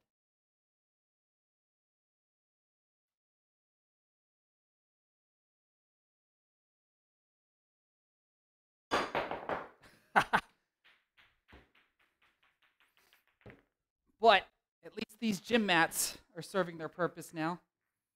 I was happy that I installed those. That's just 3. More comforting on my feet. I'm actually able to play a lot longer.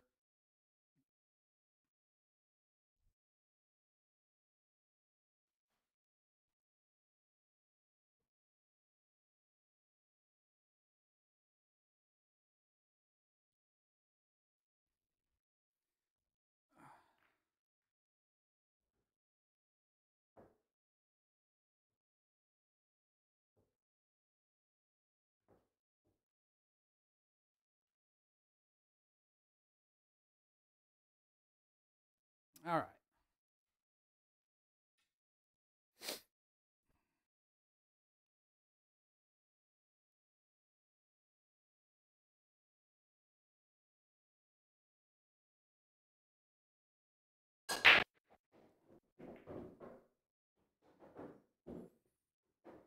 Okay, that's a little better.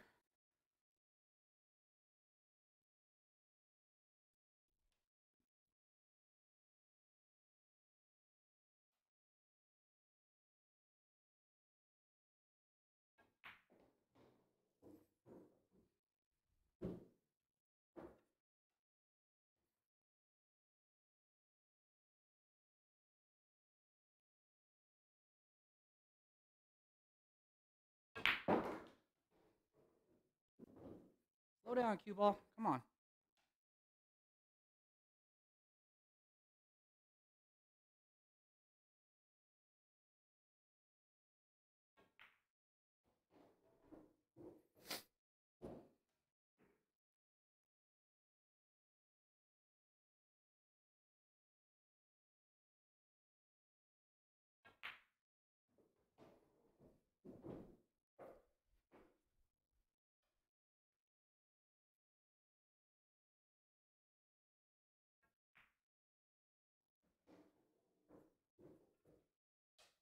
Yikes. A little bit straighter than I would have liked.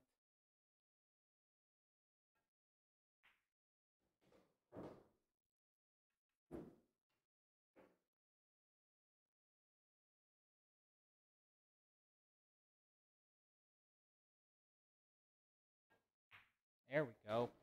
Okay. Now that was actually a pretty good break. The only problem is going to be is if I can actually replicate that break.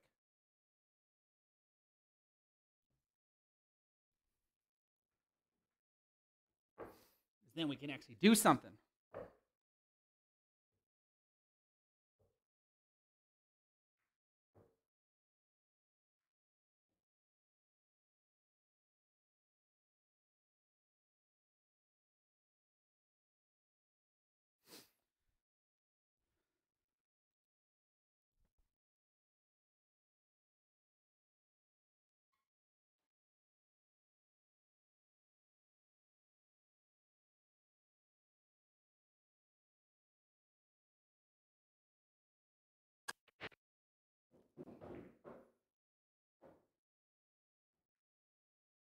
Okay, that works also.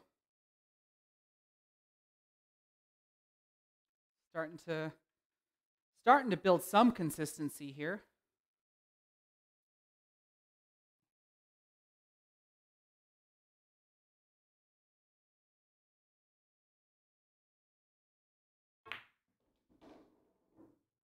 Oh, that was so dangerous. I cannot believe I put that much spin on it.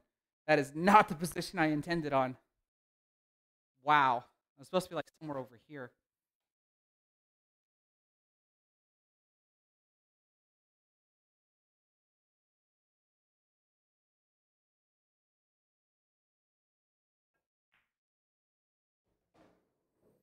Don't get straight in though. Man, okay.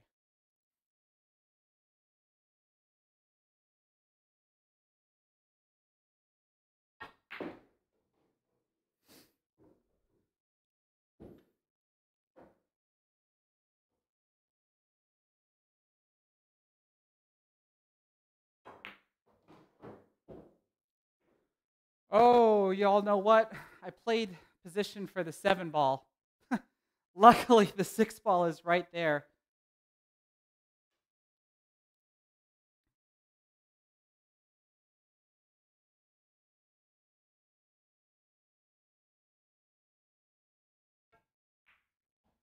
Man, talk about a lapse in judgment. Holy cow.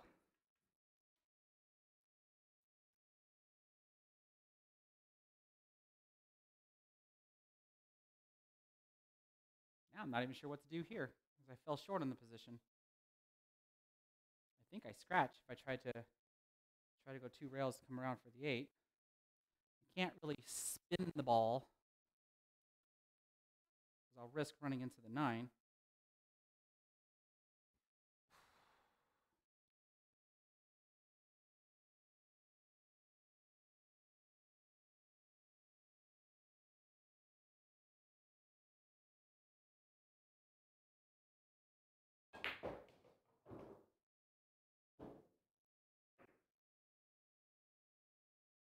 All right, that works.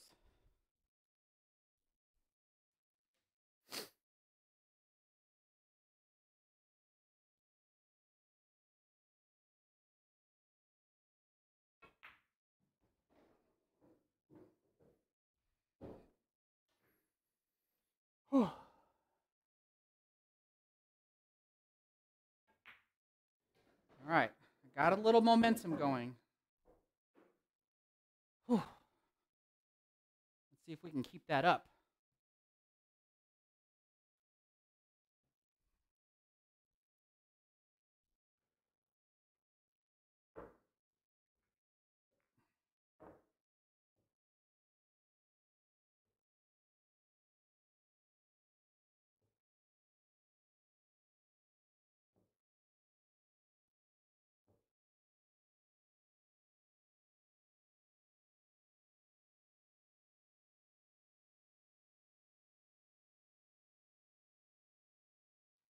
Here's a interesting question for y'all.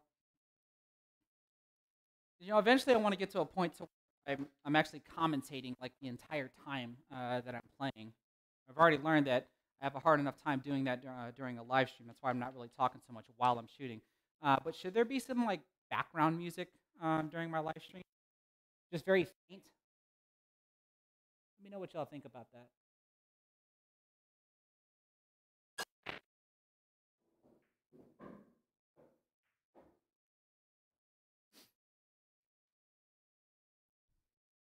Just something easy listening.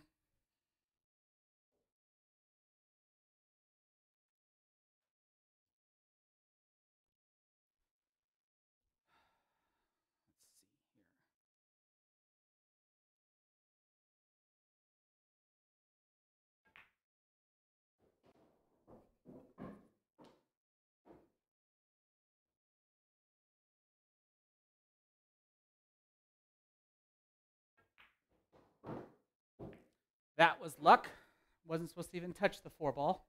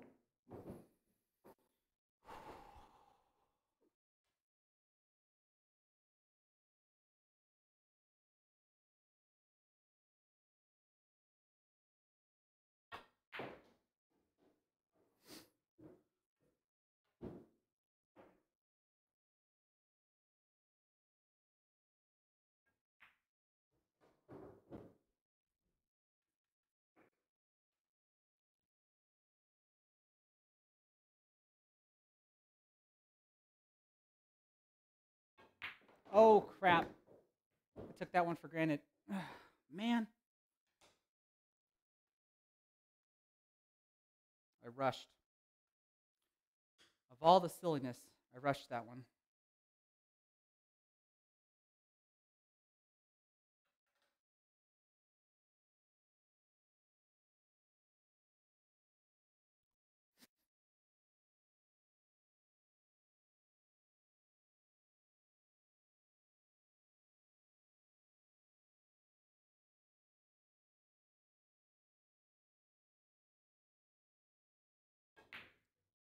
Oh, man.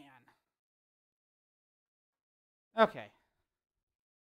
What are we looking at here? If I can get 3 11s,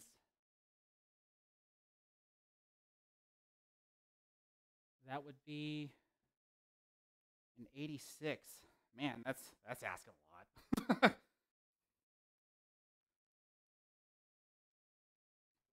Let's see what we can do. So far, this has been the best set of the night.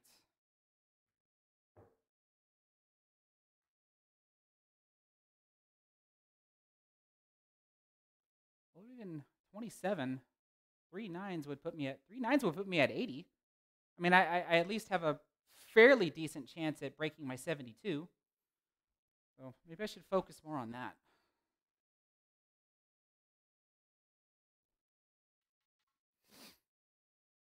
But I think we found a break now.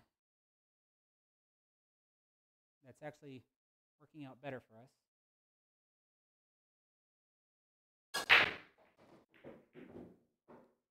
bounce, 1 ball. 5 ball, why are you doing that to me?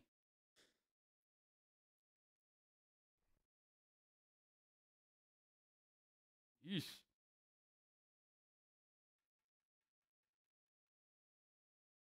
Let's go for it, huh? No guts, no glory.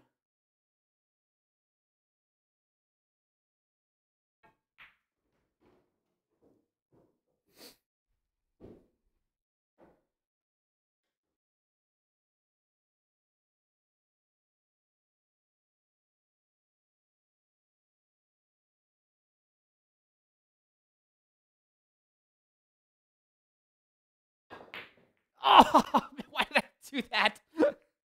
And I even scratched.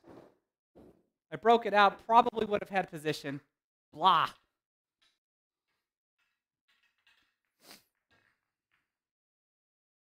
Three, 6, 7. That was only a 2. And so a 22. So yeah, I could still. Maybe we should play these last 2 racks safely.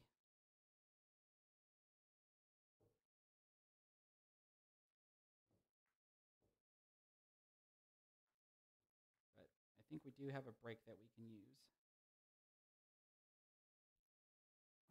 for the remainder of the night.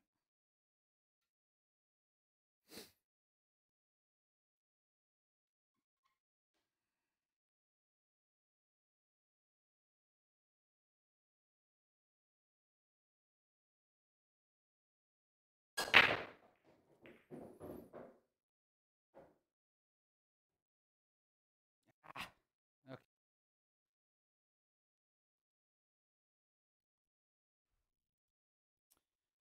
All right, so the interesting part is the 4 ball is pretty much a sitting duck.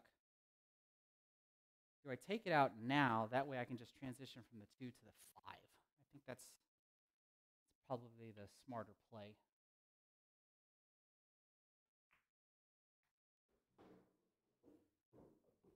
Normally I wouldn't be caught dead taking ball in hand and playing a combo.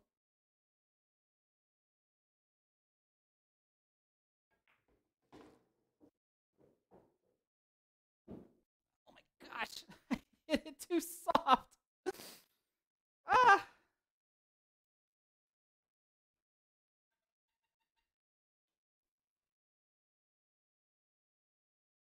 I do have a foot on the floor in case anybody's wondering.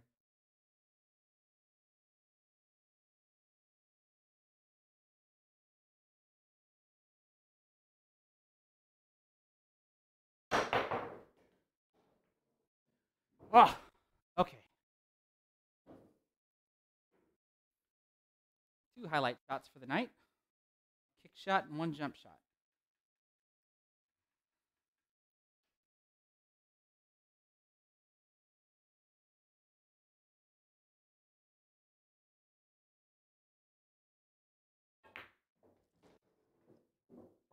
Oh, Chris, you doofus. Why'd you do that?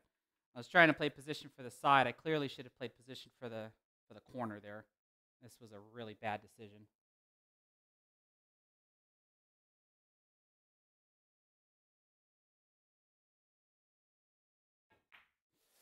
Ah, nuts.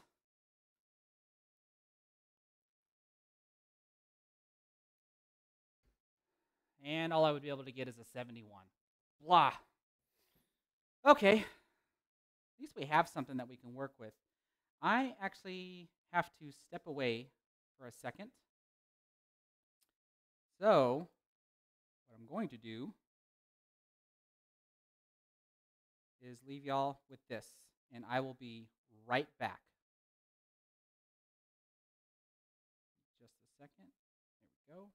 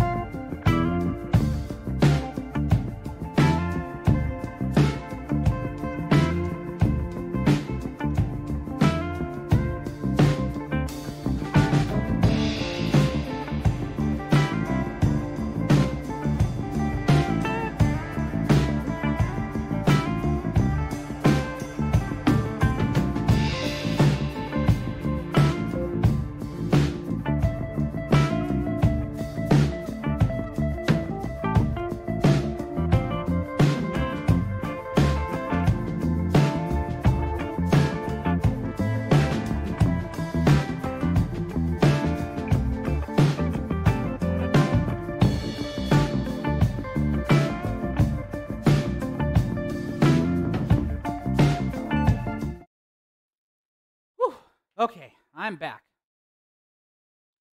All right, so I feel a whole lot better about that set. So maybe now, like I said, things just start to go hopefully uphill from here.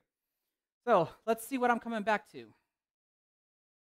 We've got Kickshot pool gear in here. AJ, I haven't forgot about what we talked about. The priority tonight was just testing out my my new laptop here that I'm actually streaming with.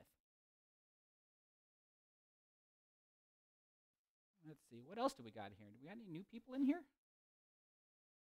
Matt Mason, you're asking what time zone I'm in? I'm in Central Standard Time, so it's 9:48 where I'm at. If that question was directed towards me.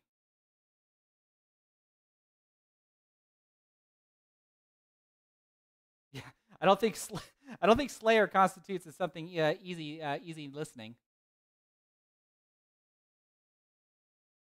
And yeah, Tristan, that's what I was saying. The music that I would want to have in the background would be like really low, so that way I can still just talk with my normal voice. That way y'all can hear me just fine. It's just that I know that when I'm totally focused on the game and I'm just not saying anything, there's just a whole lot of dead air, and I'd rather have that filled in with something.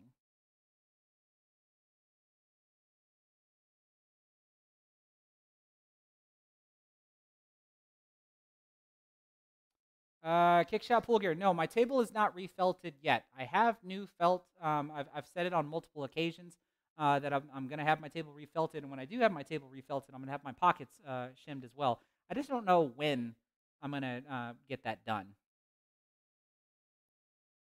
I'm glad. I'm glad y'all actually like the. I played the intro music as intermission as an intermission clip. I actually, now that I think about it, I need to actually create like an intermission type clip in case I do need to like step away from the computer for a second.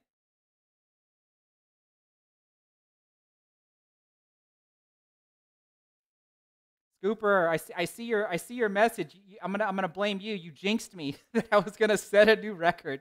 I just needed to close out those last two racks, and I at least would have beat my 72. But oh well. I got another attempt in me. How long have I been streaming? Yeah, I'm going on 2 hours right now, so I'll probably make a few more attempts. Oh, speaking of which, Tristan, I think I saw another. Is it still in here? I think it's scrolled off. Didn't you send me another super chat? I just don't remember what the value of what that was. So if that was you, thank you so much.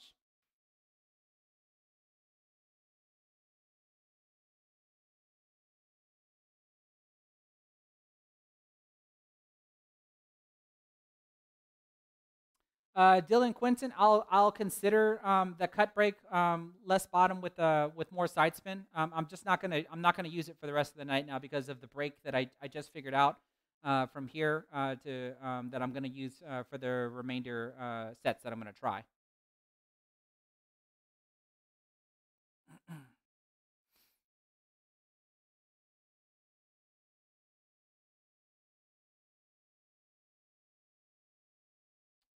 How many people do I have in here? There's 45 of y'all. I really do appreciate every one of y'all being here.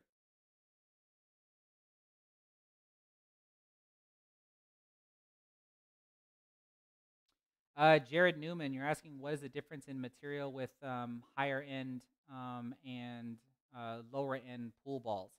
I think it just has really to do with the what's the term I'm looking for? I think it's phenolic resin that they make them out of. Like, let me see. Let's look at Aramith Pro balls, for example.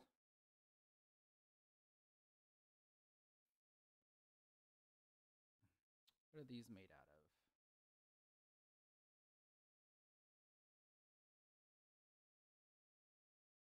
Well, it doesn't say phenolic resin. It just says resin. At least in this description that I'm looking at. And then like what are the Acros 2s made out of? Predator or Acros? Arcos.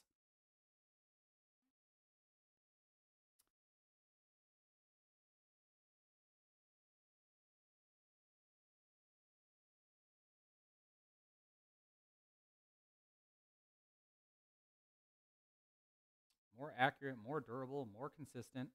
Oh, it does say so. Yeah, so at least the Arcos are made with some sort of phenolic resin. And that at least allows them to, glance, slash, slide off of one another from the collision. You can actually tell like big differences with certain ones to where like you should have seen Alvin had said earlier that you'll notice it more on the break. The balls will definitely spread differently when you go from lower end balls to higher end balls. Jimmy Beasley SR, holy crap! Thank you so much for the $5 super chat. My Indiana student, I do appreciate that. I gotta say though that I know that I am way behind on posting like a pool lesson video. The last one that I remember doing was the one I did on how to perform a Mass A. Since then, like the remainder of my videos have been nothing but like pool coaching videos, APA matches, a couple of challenge videos here and there, and I'm trying so hard to actually catch up on all of my pool coaching videos so that way I can go back to doing pool lessons and other types of ideas that I've got for the channel. Tristan, again, thank you so much for the super sticker for $2.99. I really do appreciate this, guys. It actually it means a lot. I know that I'm not playing the best. I wish I could be playing better to perform. At least the last set, I can be a little bit happy about. But the first ones were just outright terrible. But yeah, the moment I get caught up with my pool coaching videos, I'm actually going to set them aside and not really take any more submissions for a while. What I am going to do, though, I am going to create a Facebook group. I already have my Facebook page, Lil Chris Pool Player. I'm going to create a Facebook group for people that want to submit videos. And it doesn't even have to be like 3 racks of 8-ball anymore. It could just be a rack of 9-ball. It could be a rack of 8-ball. It could just be 1 rack. The idea behind the group is for the community of members that are in that group can leave comments on those videos as to what the player should do as far as the forms, patterns, etc., etc. And of course, I would be able to do the same thing as far as leaving comments or anything. But every once in a while, what I would end up doing is grabbing one of those videos off of Facebook and actually making a pool coaching video out of them. But that would be very seldom because the moment I start accepting submissions to review, then I just get overwhelmed with requests after requests. Like, can you review my game? Can you review my game? And they just end up getting like so far behind. Like I still have submissions that go as far back as I think as November that I just haven't been able to review yet. And I still plan on reviewing them. They're going to get done. But I've said on numerous occasions to where I just don't want I don't want to publish a review after a review after a review after a review. I want to mingle in other things in the middle of it. That's why you've been seeing APA League matches. That's why you've been seeing some challenge videos that I've been doing just to try to mix it up a little bit as I try to finish all the ones that I have off, so that way I can finally start doing some other stuff.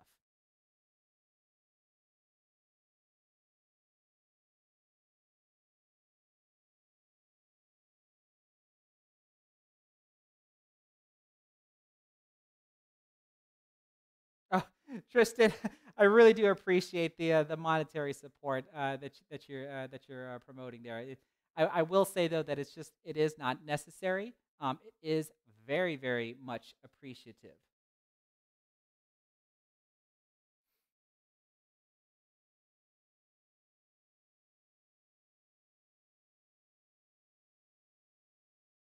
Okay, I am going to make another attempt. Now, I think that's, or is it Neo? I'm not sure if I'm pronouncing that correctly. I did see your pattern from earlier, so that is the one that I'm going to use. We have 187693452. That is what I'm going to attempt. So let's take the break concept that I did during this last set, or the previous set, And let's see if we can apply it to this one and get better scores. The idea would be is that my sets get better and better as the night goes on, and like hopefully that last set was like the turning point. 693 452.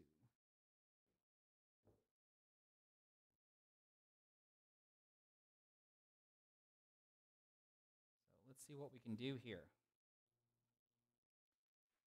We want either 81 or actually 73 or an 81 and up. One or the other.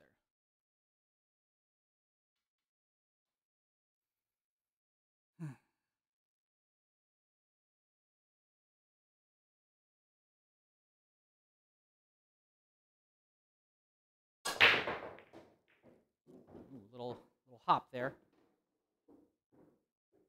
Okay. This gives me an opportunity to go for an 11.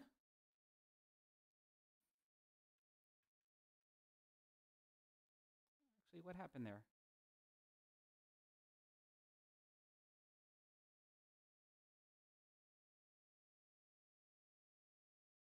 Are y'all seeing? My OBS is malfunctioning.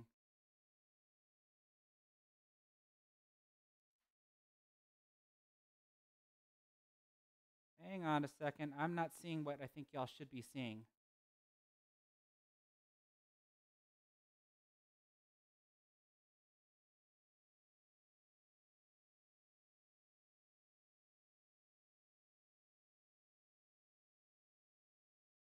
Oh, that's weird. Why does my camera look like it's frozen? Okay, y'all should see me right now, but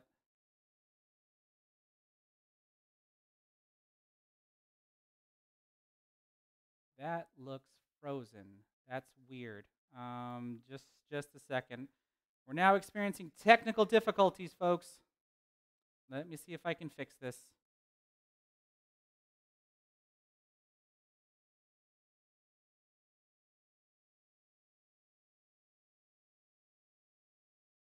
There we go.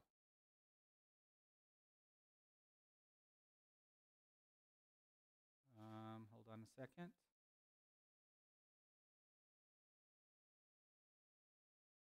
Okay, let's see. Does that look better?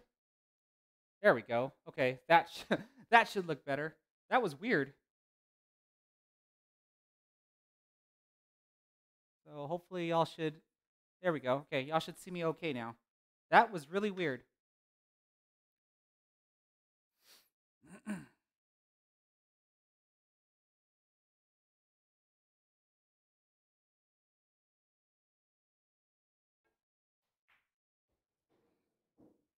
Really not sure what happened there, but it looked like my camera had frozen up for a second.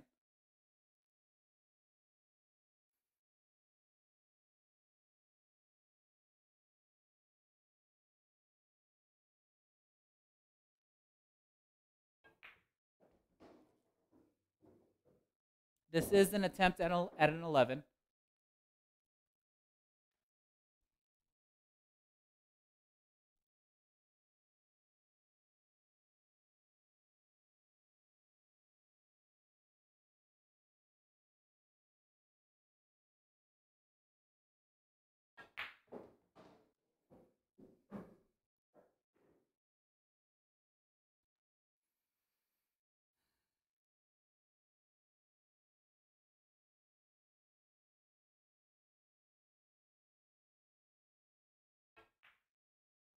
Oh gosh, that was one of the ones where you feel like you miss it after you hit it.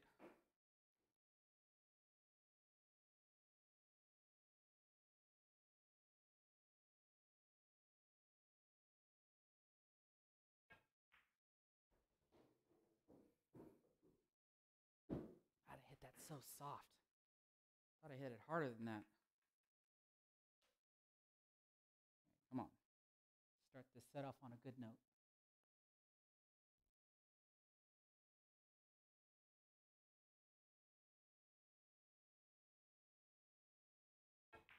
Nope. Okay, well, 7 still isn't bad.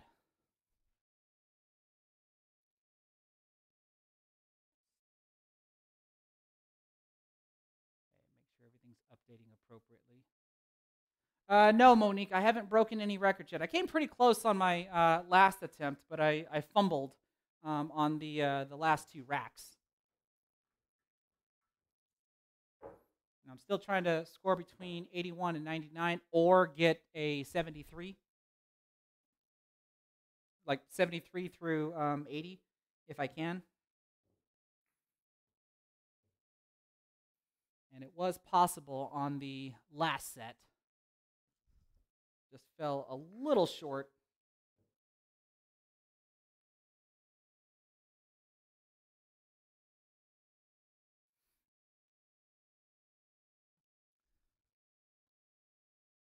But I think I finally have a break that's producing consistent results.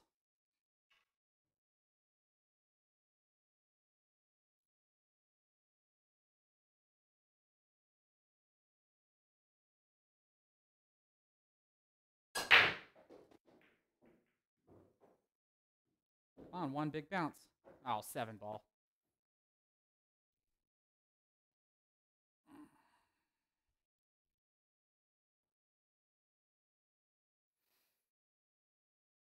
Jeez, even the 5 ball.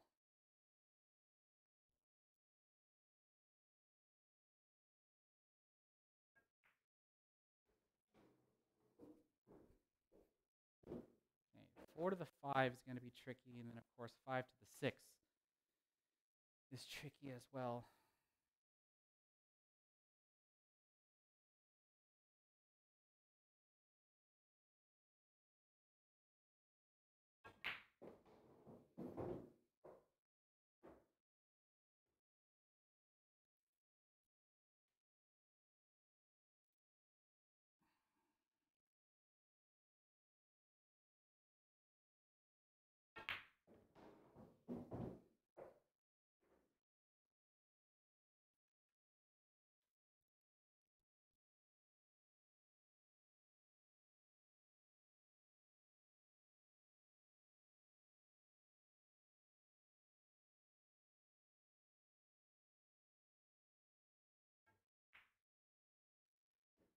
Come on. Oh, okay.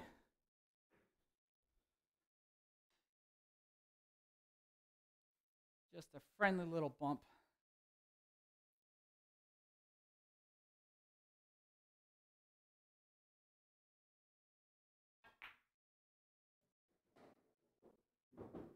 Oh, yuck. Why do I have to get straight in?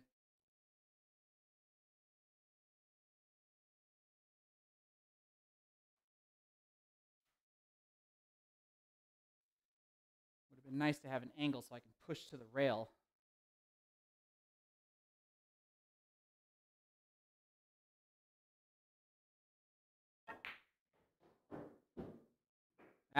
That was playing dangerously. That was not the smartest way to shoot that shot.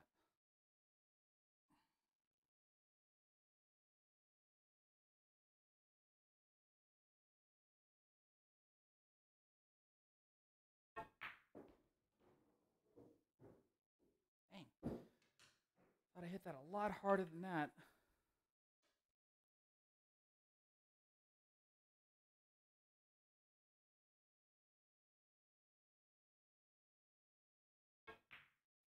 But you know what? All things considered, that was a good rack. Move this table back a little bit. This has gotten in my way on more than one occasion.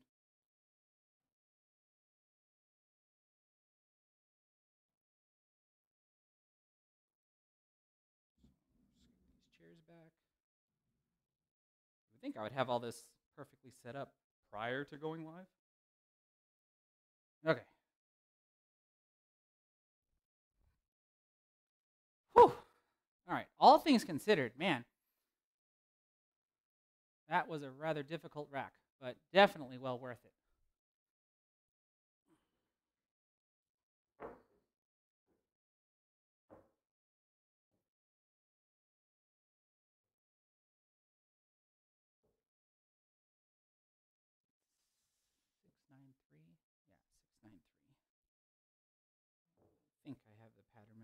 now.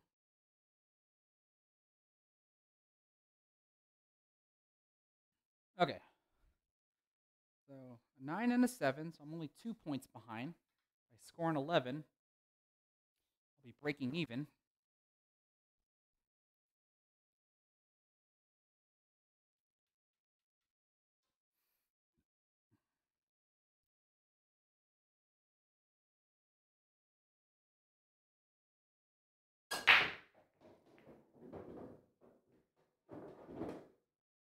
Oh, ball 6.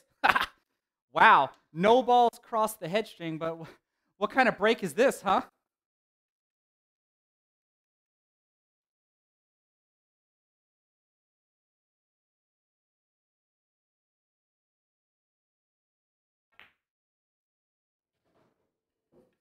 I mean, gee whiz.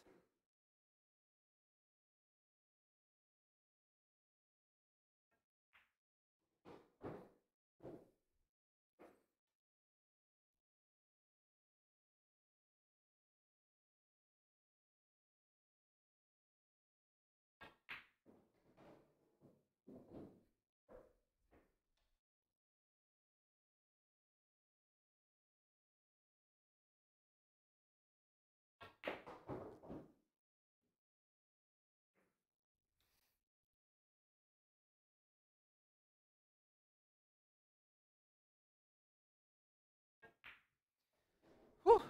Earlier I had can't remember if it was Quentin that asked me like, why am I not trying to make the one ball in the side pocket as well as the wing ball and just play 7 ball? Why can't I just do that?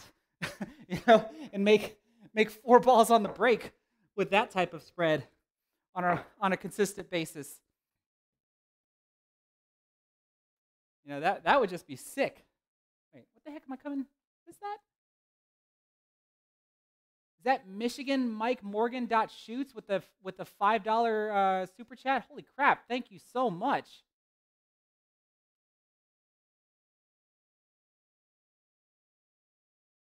Man, I really appreciate all this tonight, guys and gals, if you're in there.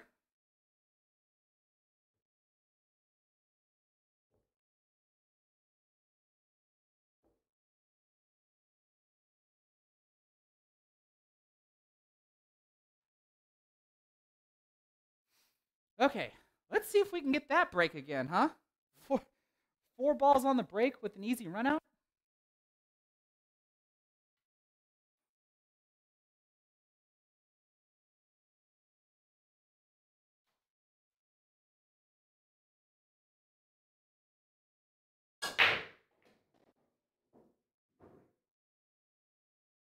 Ball.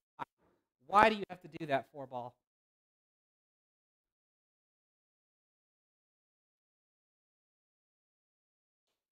All right. If that 4 ball was free, I would definitely would have not taken ball in hand. Gee whiz, what do I do from here?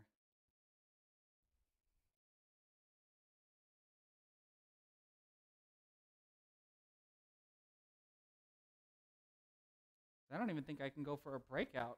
I think the 8 ball's in my way for a breakout.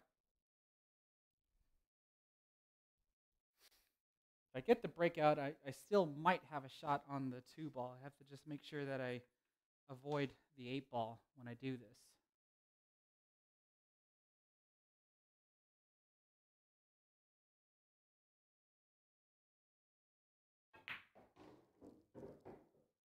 Oh, are you serious?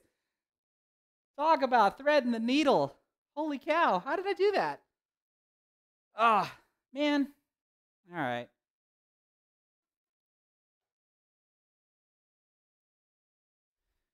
Ah, let's see what we can do here. Got to do something.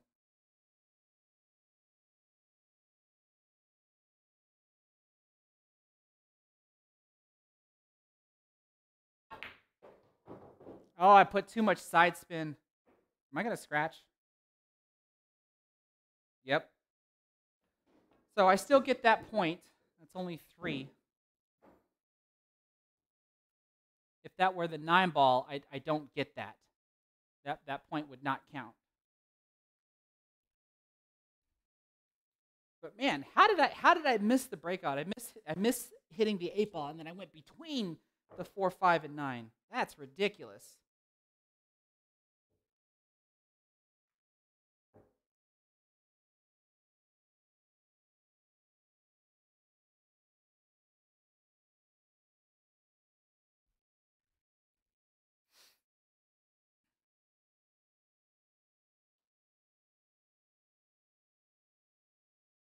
All right.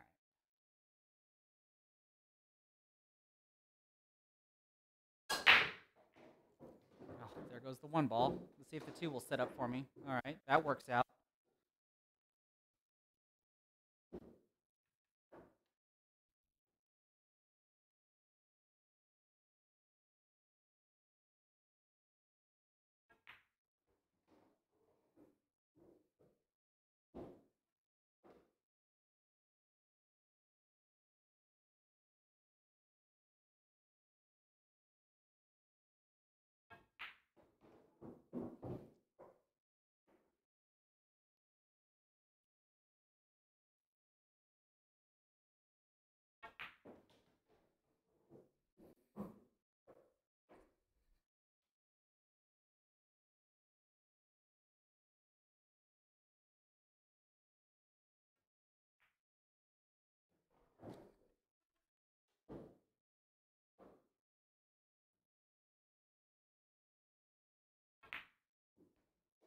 All right, starting to pick up a little rhythm here.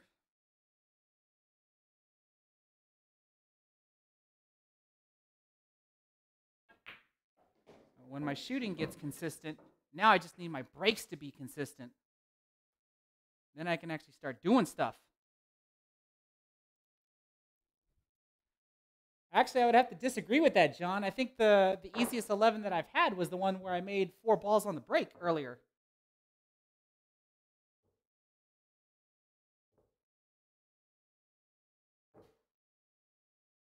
I had to basically do no cue ball movement for that run out.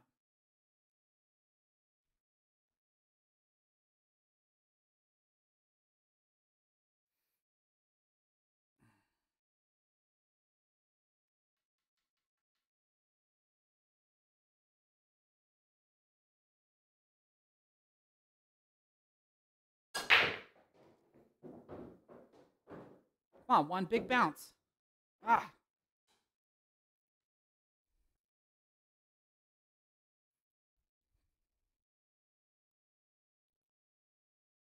Tell you what's funny though is that I just got done cleaning these balls before the live streams before I started the live stream, and to see how dirty they're starting to get during this time frame, kind of funny. Hit that so soft. That was ridiculous how soft I hit that.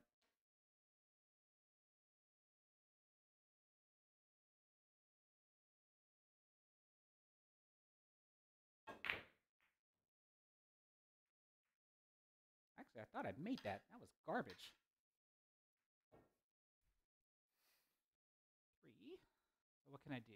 I can do a 77, a possible 77.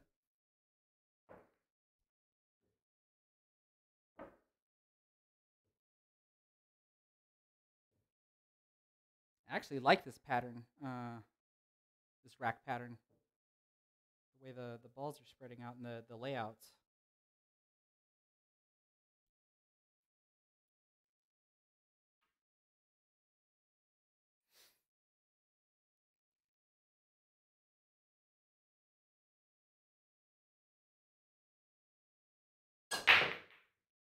Oh, I didn't even make the wing ball. 6, what are you going to do? Oh, he just didn't make it.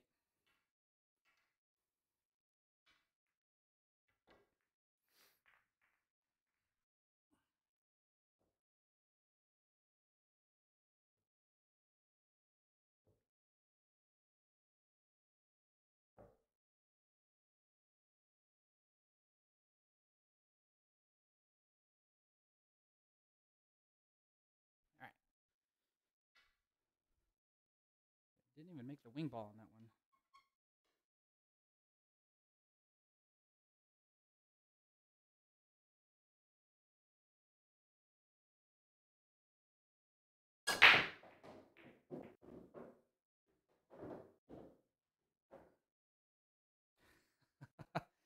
All right, so 33 puts me at 77, but 22 and 9 is 31. That puts me at 75. I think that's the smarter play. I'll make an attempt at a 9 on this one, but then I think the other two have to be 11s. But this is not a smooth layout.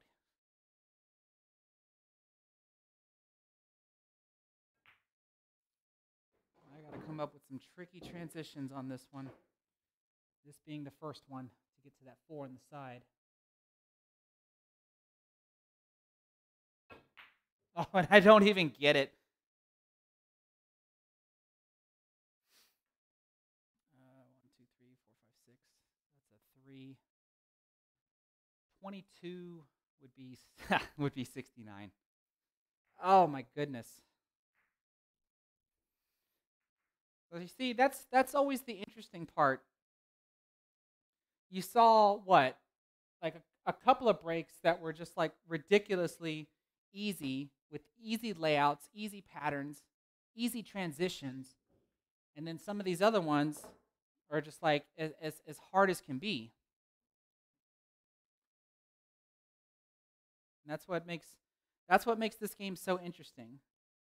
Even with a magic rack, you can get somewhat consistent results on the break, but they're not like 100% repeatable.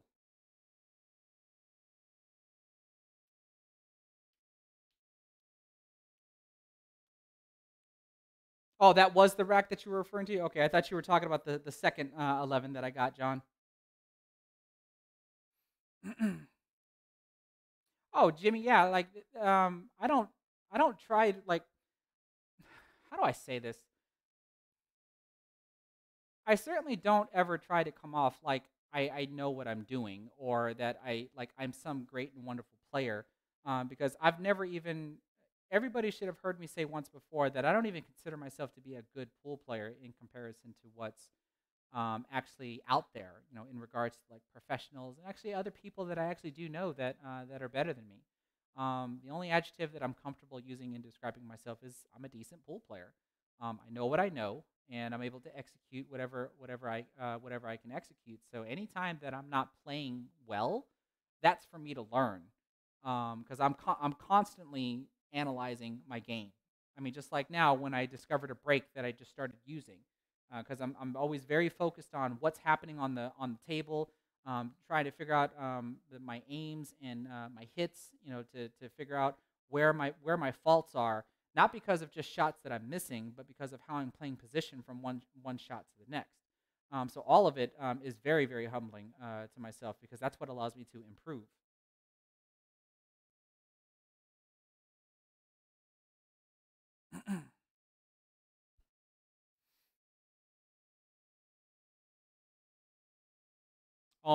I should try my most favorite pattern.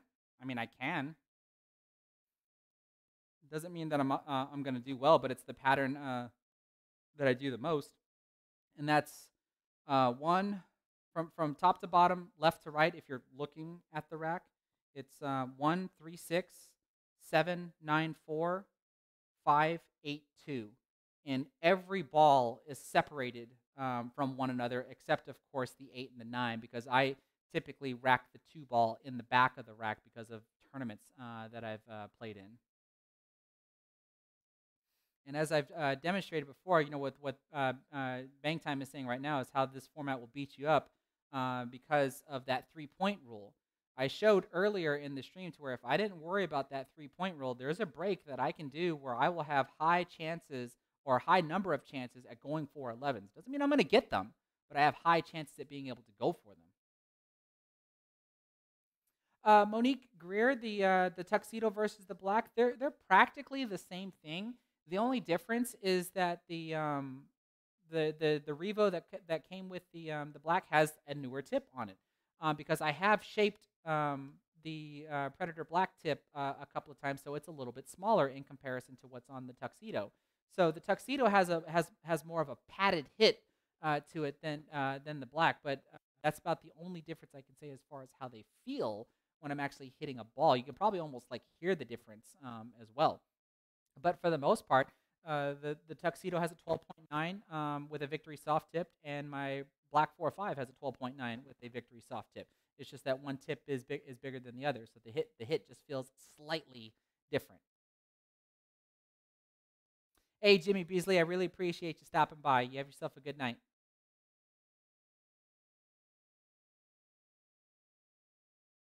But I tell you what, we had that suggestion. I will give my pattern a try. Sure, Jim, I can send you the pattern. I mean, you're going to see it right now. Like I said, me being a numbers guy, the only reason why I like this pattern is because every ball is separated from one another. Like I said, so it's 136, 794, 582. So obviously, the 8 ball is not separated from the 9 ball because the only place the 8 ball can be to be separated from the 9 ball is in the back of the rack. But because of a lot of tournaments that I played in, we typically rack with the 2 ball in the back of the rack. So I always do 192. But then if you look at the rest of the patterns, the 3 is separated from the 4, the 5 is separated from the 6, and the 7 is separated from the 8. This is a typical pattern that I like to try to run and practice with. And then of course you can switch them around. Like I can put the 6 and the 3 in the back and put the 8 and the 5 up front. I can put the 6 and the 3 in the middle. But it will typically be some sort of formation like this.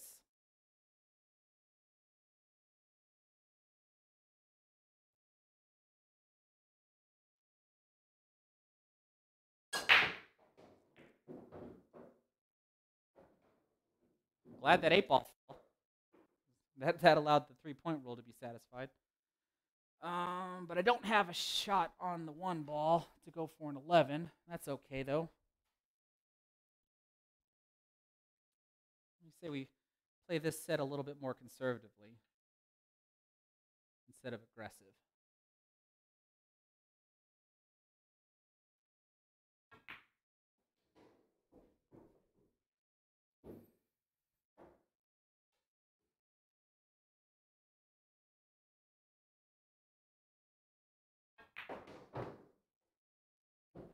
Thought I hit that harder than that.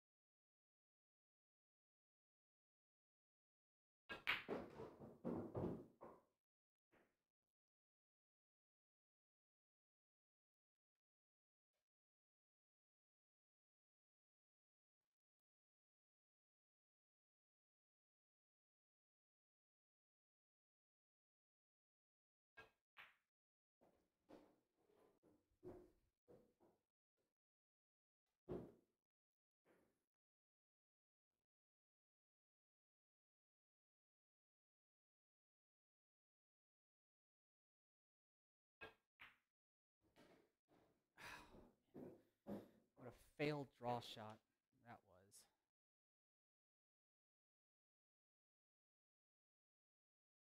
More times than not, I'm not going to move that magic rack.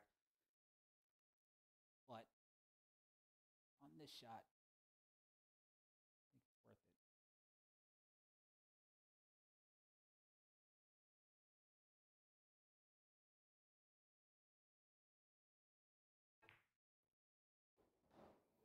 There we go. At least start for a 9. I've had a couple of comments before on some of my videos where the magic rack alters the path of the cue ball. And I pretty much just say, well, it plays an equal part in causing the cue ball to roll off and be in a worse spot than it was. or roll off and put itself in a better spot. So to me, I just think the probability is about the same. I wouldn't see it to be any different than if there was a piece of chalk or something dirty on my table that causes the cue ball to roll off the same way. Because I've had plenty of times where the magic rack actually messes up my pattern because it causes the cue ball to roll off in a direction that I don't want it to. And there's been a couple of times where it rolls off in a favorable direction. So it's about 50-50.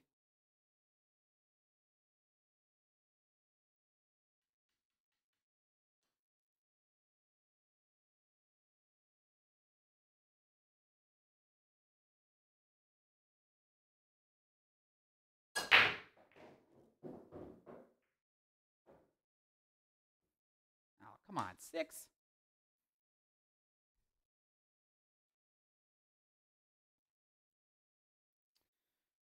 And the 5 ball. No, never mind. The 5 ball's fine. It goes past the 8 ball.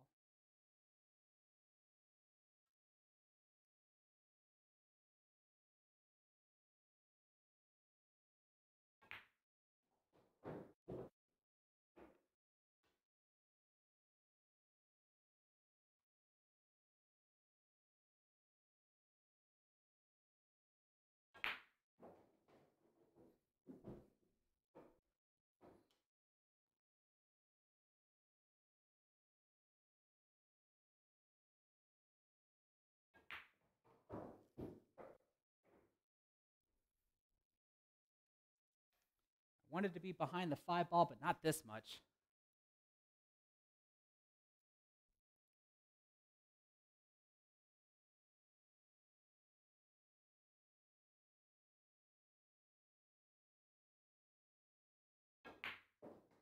There we go.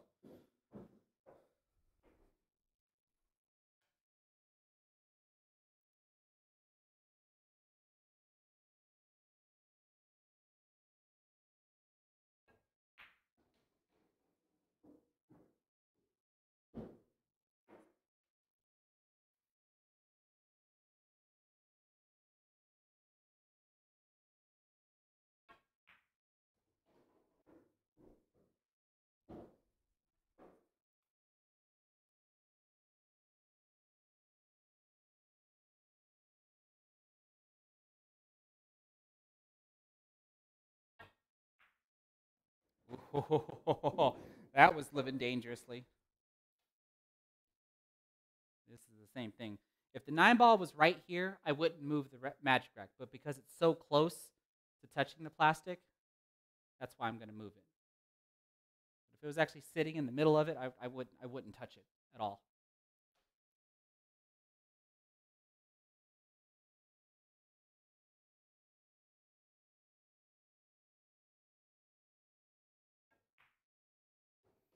All right. Nothing wrong with that.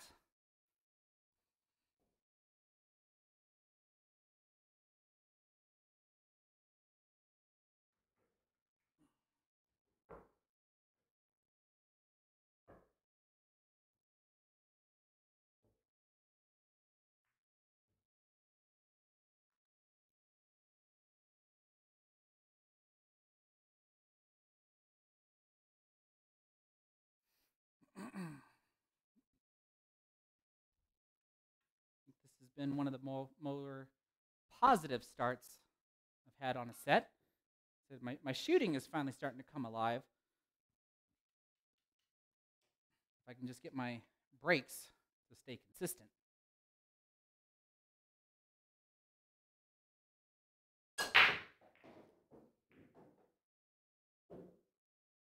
Oh, land in the window. There we go. That's a little bit lucky. Let's see if I can turn this into an 11. Where does the 2 ball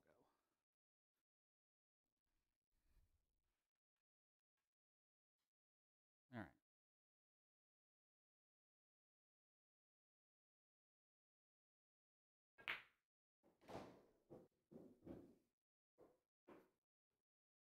Whoops. It's supposed to be like right here. This little angle makes all the difference on this shot. Man, what do I do?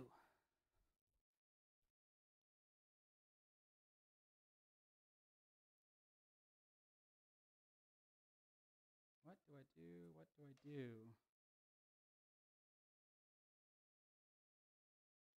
I mean, this can go all kinds of wrong if I'm not careful.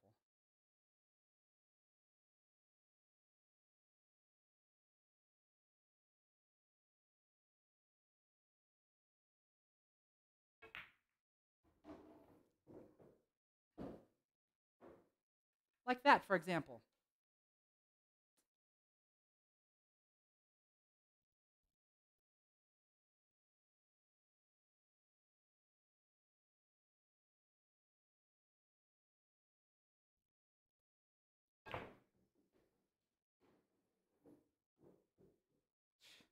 Stay off the rail, though.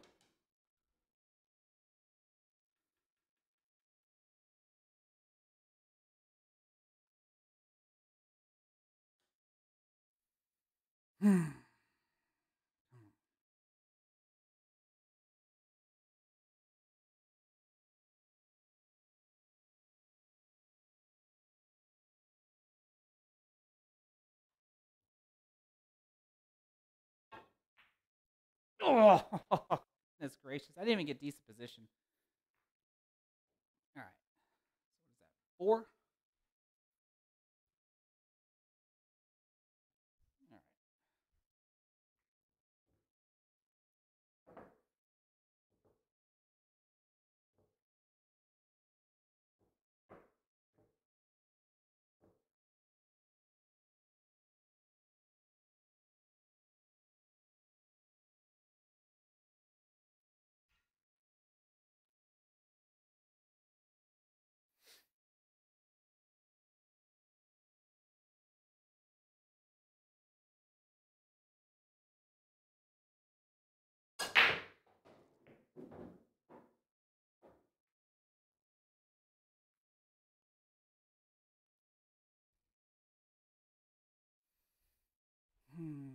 Let's see here. What do we do?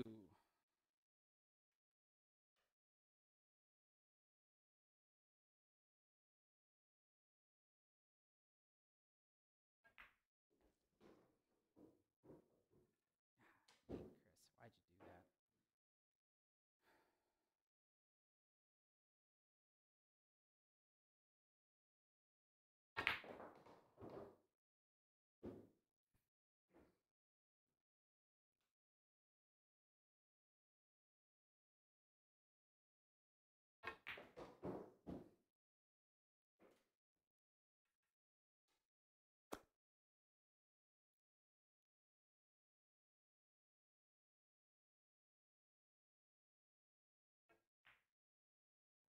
Ooh, man.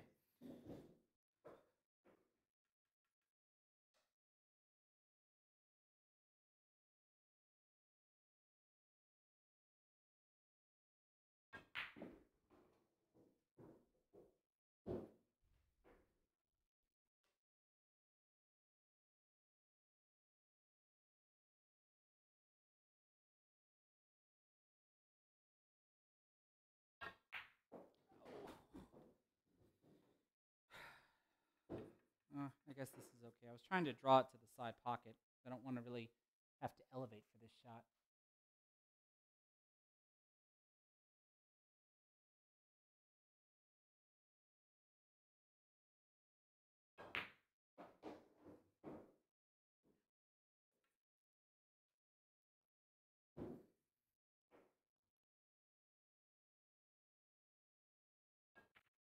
There we go. A little bit more on the positive side here.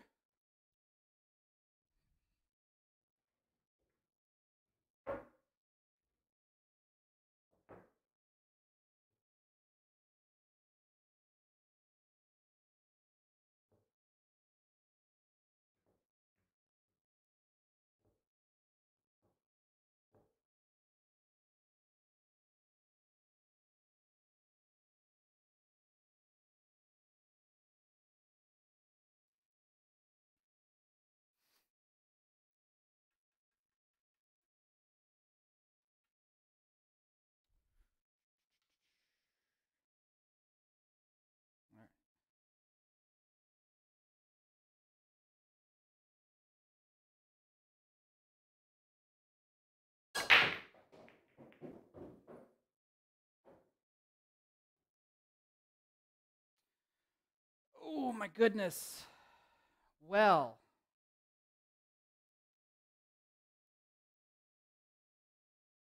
nah, I'm gonna play it safe.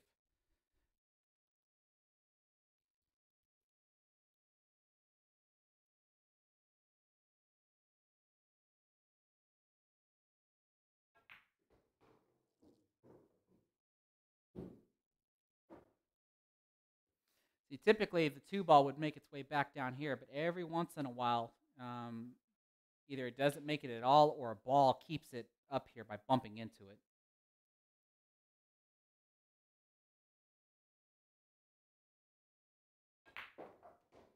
Oh, Chris, what are you doing?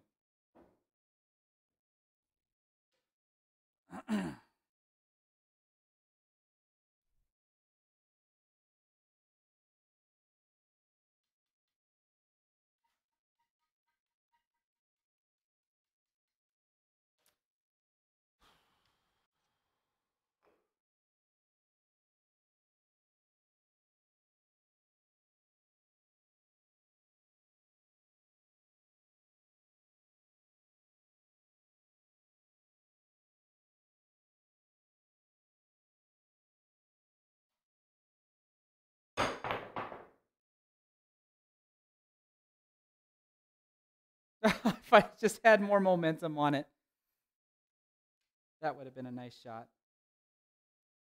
3. What am I left with here? Do a 78. Haven't really had very many opportunities at 11s.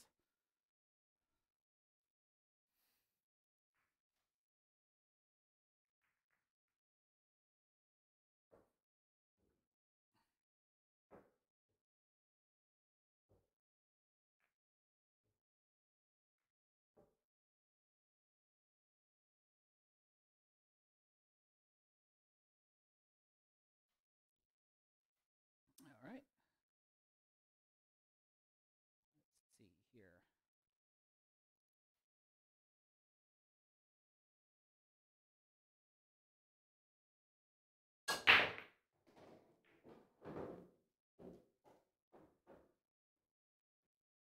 Nope.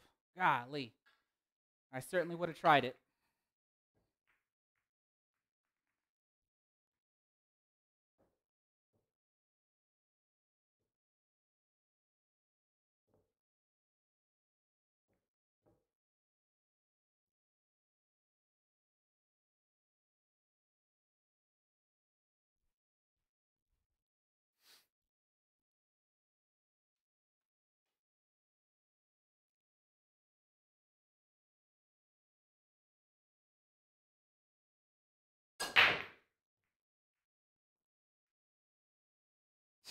Are you kidding me?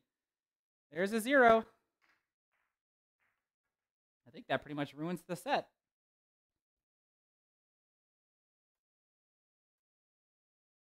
Yeah, that ruins the set. That 0 ruins the entire set. Goodness gracious. That's 2 zeros I've done tonight.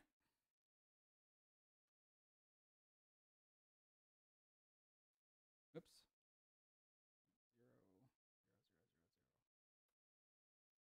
But like I said, take any one of those rows. So like I said, you have 1, 3, 6, 7, 9, 4, and then 5, 8, 2, and you can do 1, 6, 3, and then that would be 4, 9, 7, and then 8, 5, 2, or move one row, or swap rows around. Those would be the type of patterns that I typically practice with, because it keeps every ball away from another ball, with the exception of the 8 ball.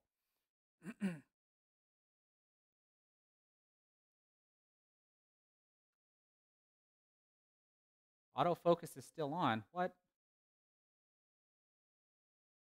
It should not be. Oh, sure enough. Oh, that's because I deactivated it when the camera froze up earlier. So there, I just turned it back off.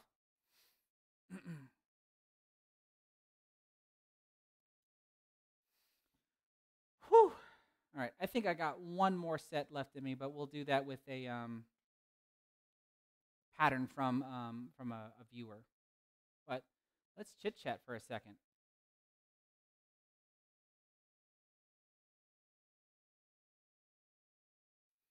Now, the autofocus was turned back on because there was a point during the stream where I turned off the webcam and then turned it back on, and I think that reset it. Let me go look at it one more time. Yeah, because it's off now, so hopefully that shouldn't happen again. But like I said, these are some of the growing pains that I'm learning with the Windows computer.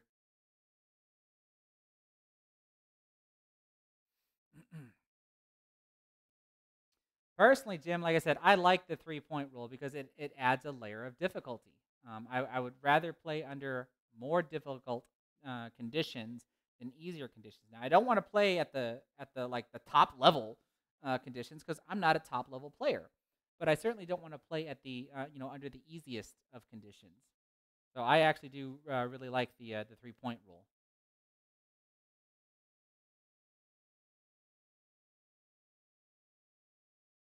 It makes for a challenge, and I would rather be challenged than just coming up here and banging balls around there. Like I said, I already showed you how that setting up for the 1 ball is actually not that difficult.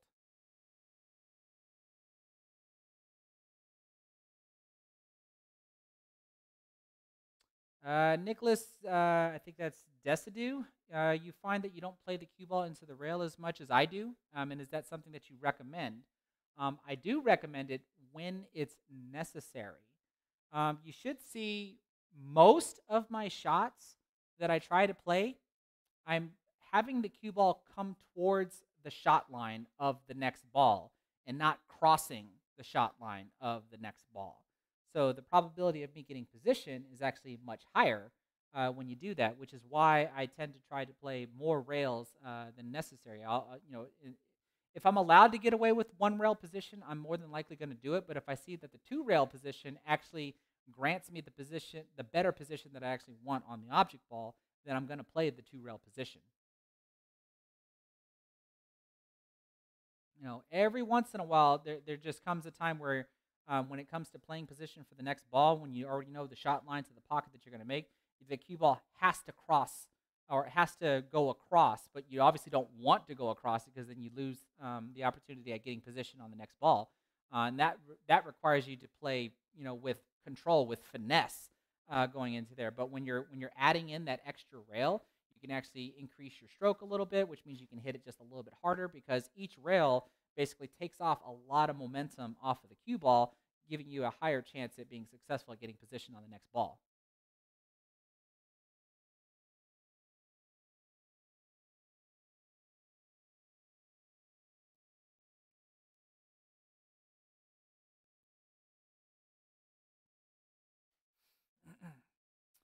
But I tell y'all what, everybody, give me a pattern. I'm going to make one more attempt tonight. Let's see what I can come up with.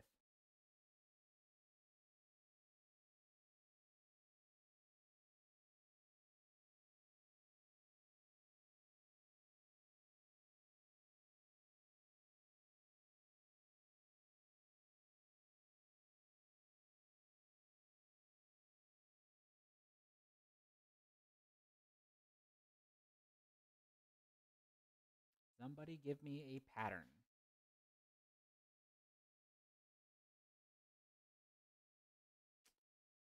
Okay, Russian Crush Gaming. I see your pattern. Nope, he beat you to it, Jim. And what's actually kind of funny is that, Jim, on your live chat, you might actually be ahead of Russian Crush Gaming. But on my live chat, Russian Crush beat you to it. So I have 1, 3, 5, 4, 9, 7, 6, 8, 2. This will be for the last set of the evening. And I will chit-chat with everybody for a brief moment and then call it a night. And when I go watch the replay of everything, just to see how the audio, and I already heard about the autofocus. Hopefully I'll have that resolved for next time.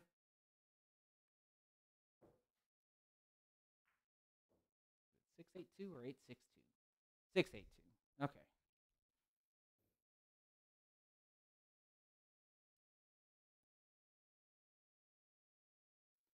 But then hopefully every now and again,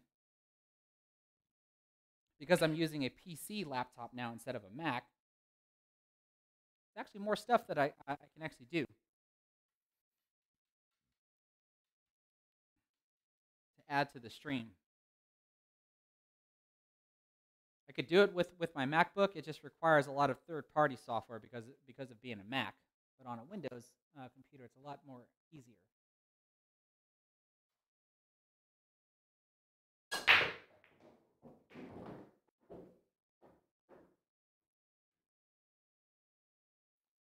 Okay, like I said, we're gonna play this a little bit more conservatively. We'll go for 11s when we have opportunities for them. But let's try to end the stream on a good note, or I shouldn't say a good note. The whole stream's been good, with a good score.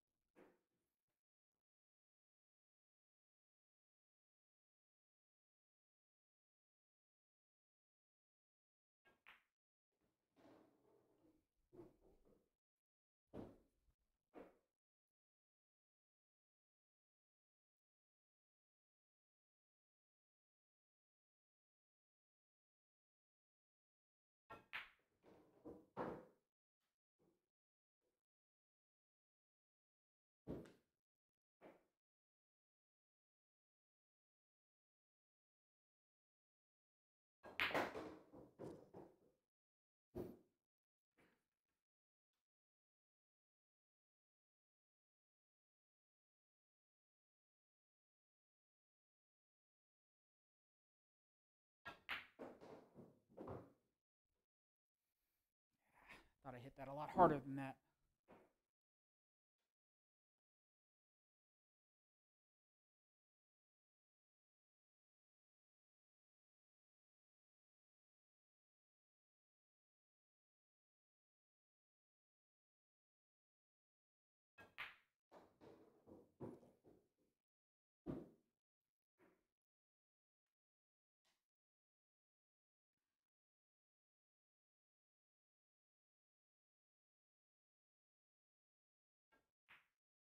There we go.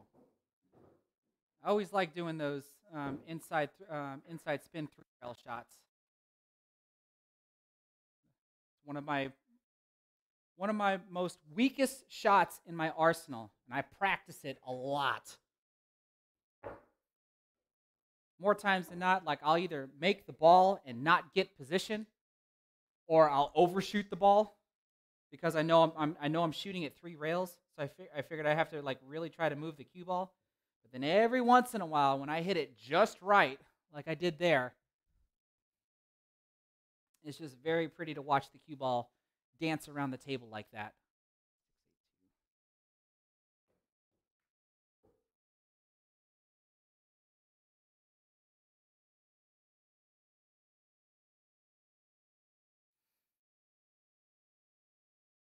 But to the question I had earlier about using rails, I mean, like that's kind of the reason why you would want to use the rails when it's applicable. Because, like I said, you can really let your stroke out a little bit and let each rail basically kill the momentum of the cue ball and actually get rather decent position.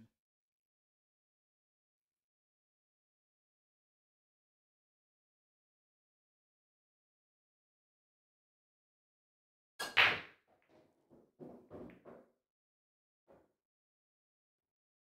that doesn't count. Oh. You would think more times than not. It's not like I'm soft breaking either. That I would not really have this much problems satisfying the 3-point rule. I think this is actually the worst night I've had with the 3-point rule.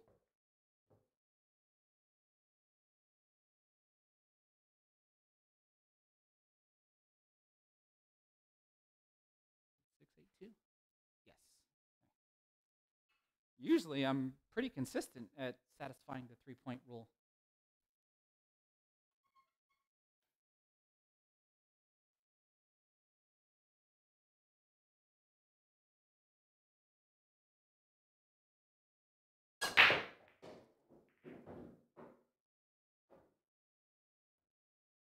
like that. Unless that 9-ball falls. That's a 0. Goodness gracious.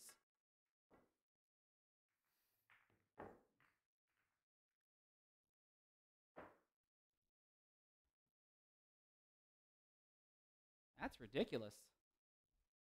That's 3 zeros I've done tonight.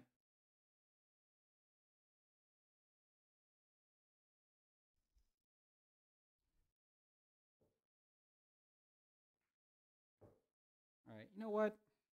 I'm actually not going to go out like that. Let's start back over. I'm going to start hitting the crap out of these.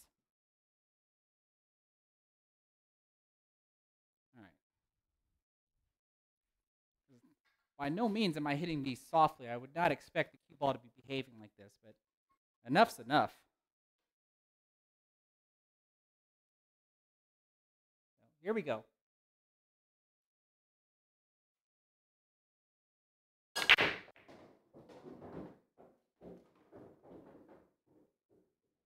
Get out of the way, 4-ball. Golly.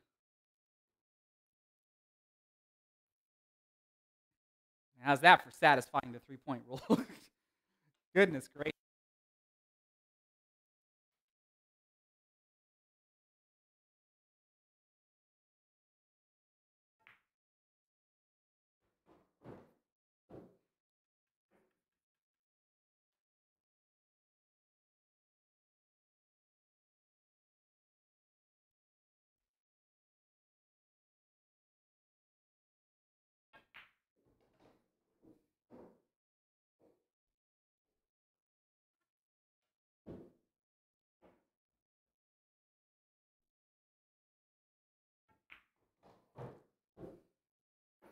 Nine ball is actually sitting on the magic rack.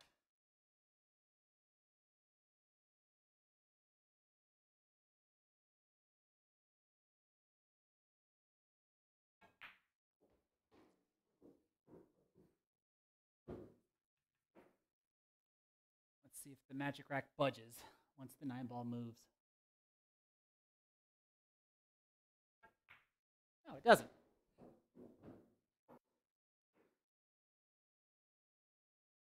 You know, with the I've had plenty of questions about Magic Rack versus AccuRack, and I actually had an incident with the AccuRack when I was trying to do Dr. Dave's runout drill system RDS 100 challenge, and I was using this one.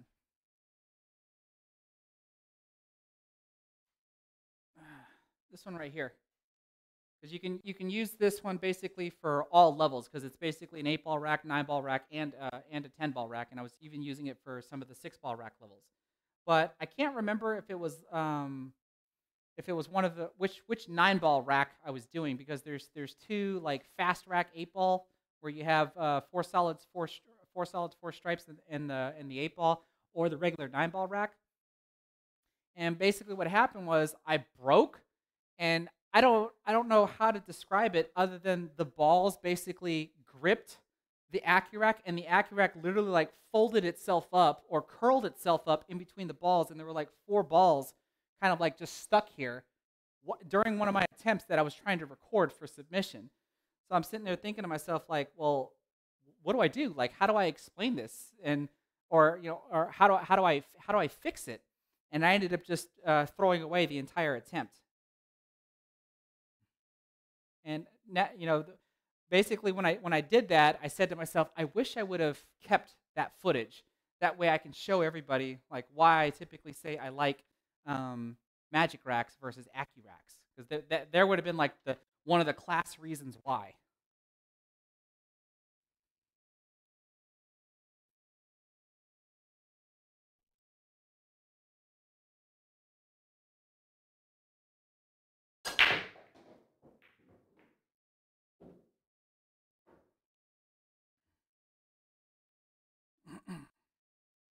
I don't like breaking like this. I'm getting this. This is luck right here. I feel like I'm not even breaking with control.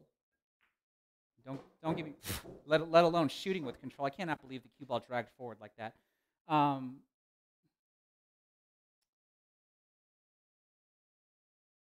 don't feel like I have much control of my brakes. Shooting like that. Goodness gracious. I think I'm now more in a relaxed mode and pretty much ready to call it a night.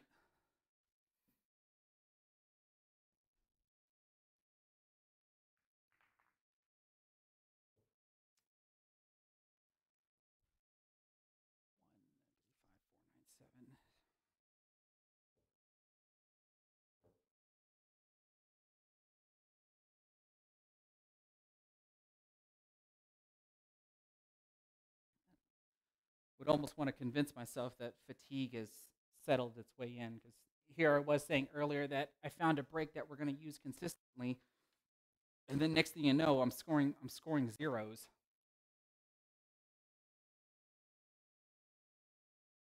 And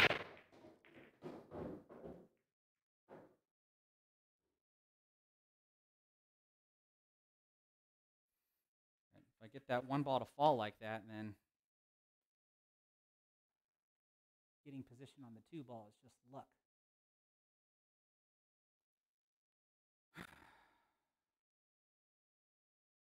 This is actually a difficult transition. Make it a little bit easier on myself.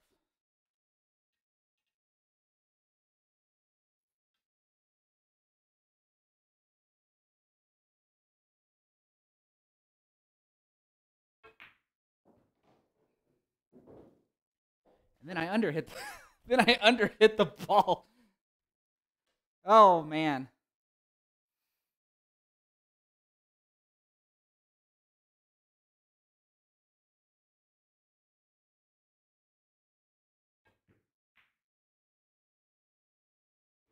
Wow. Okay. Goodness gracious. You know what? We're going to start over one more time. This is my last mulligan. I just want to end the stream with a good score. Still going to be hitting the heck out of the brakes, though. That part's not changing.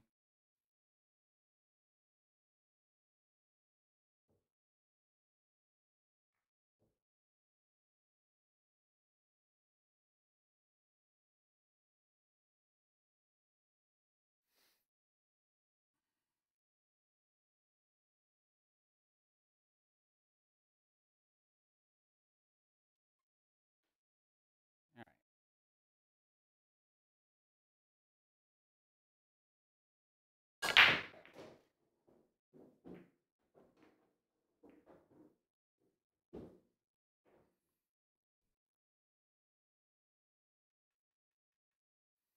Now, all well and good, but look at the two ball.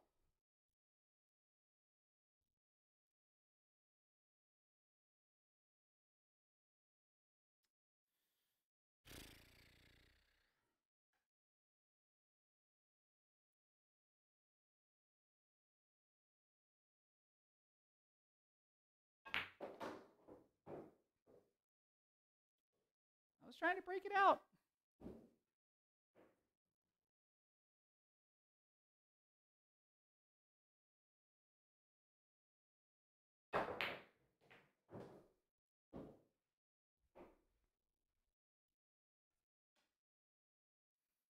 Intentional.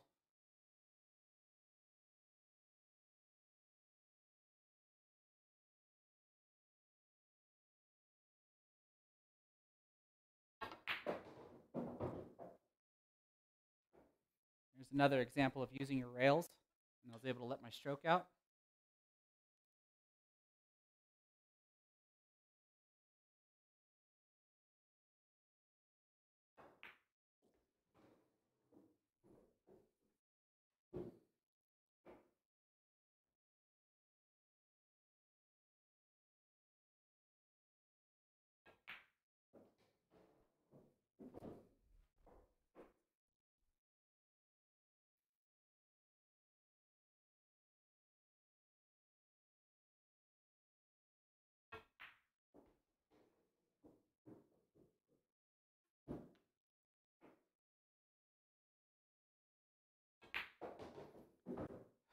All right, come on, let's keep that up. That's all I want to do is keep that up.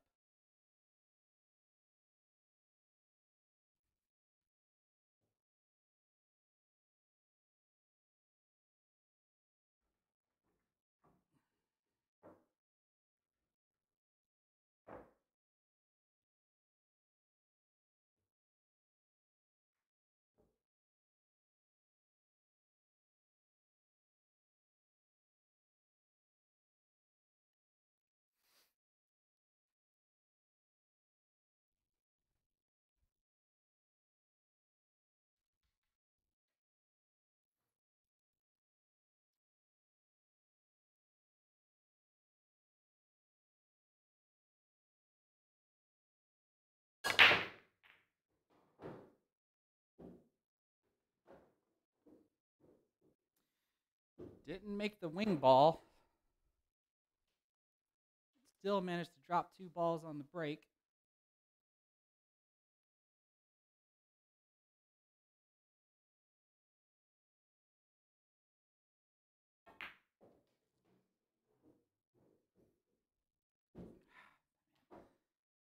Just like under hitting a lot of my shots.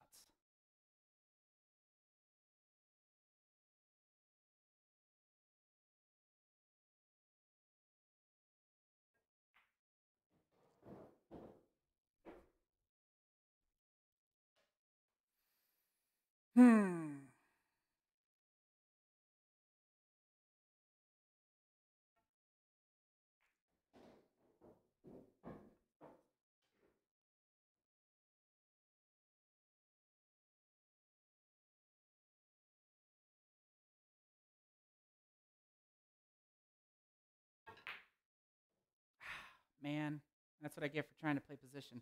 Should have just made the ball. But I'm okay with that.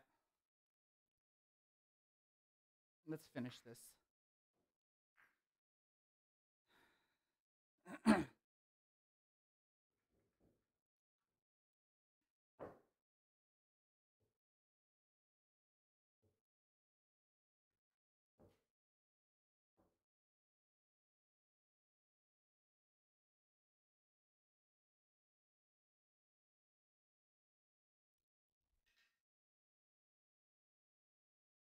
Oops, don't go anywhere.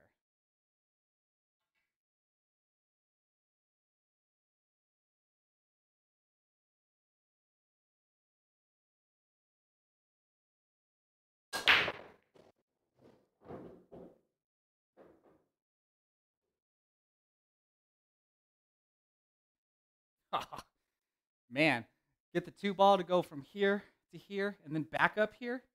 That's impressive.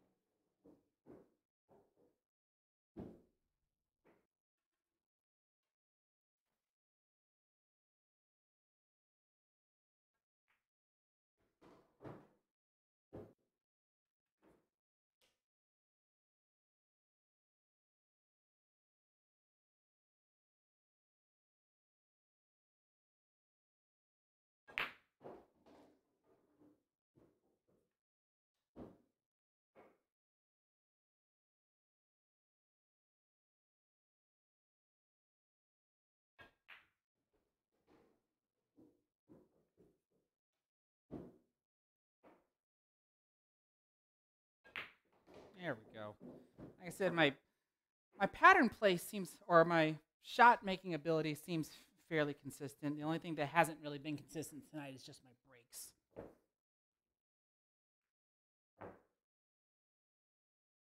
So it looks like I'm gonna have to go back to spending a few hours on it, figuring out where I'm going wrong.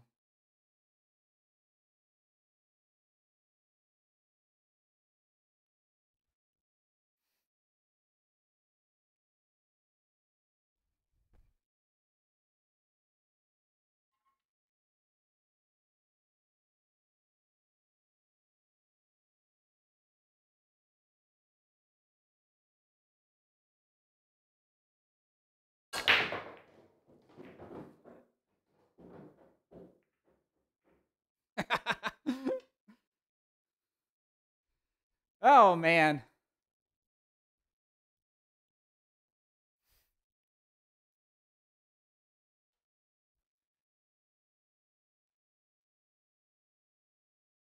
Yeah, so I'm just checking to see what kind of angle I would have on the 3 ball if I were just to pocket the 2 ball. And I actually want the cue ball to roll just slightly, just to have a little bit more of an angle. That way I can use the side rail to get over here for the 5-ball.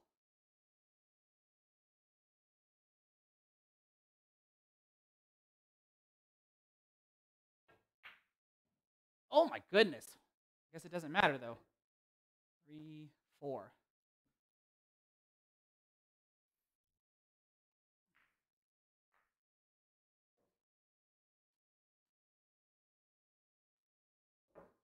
If I can just keep that one ball from falling. That's the only thing I want different to happen. You can give me the same kind of spreads, but I'd like to see the one ball stay on the table.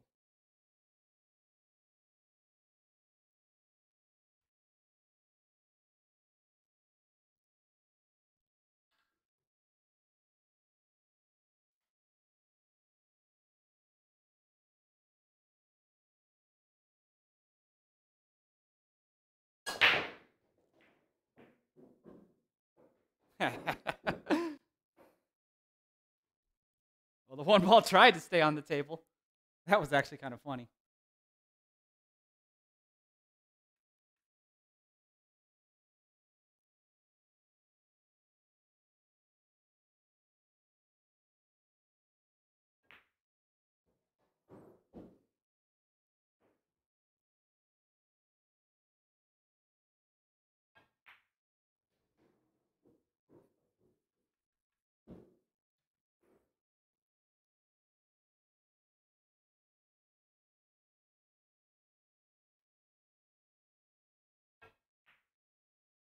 Oh my gosh, yeah. I think I'm done for the night, guys and gals. Just not keeping it together.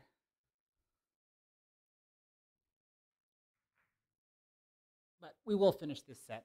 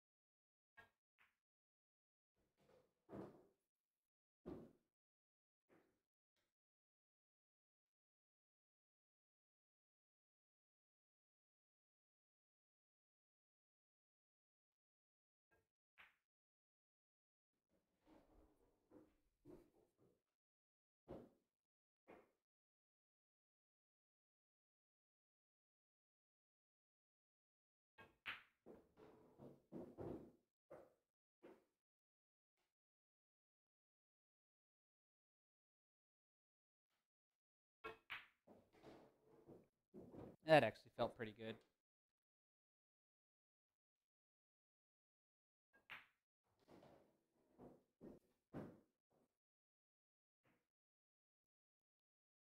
Ooh. Let's try to make these last 3 11s. Because then we could still beat our own record.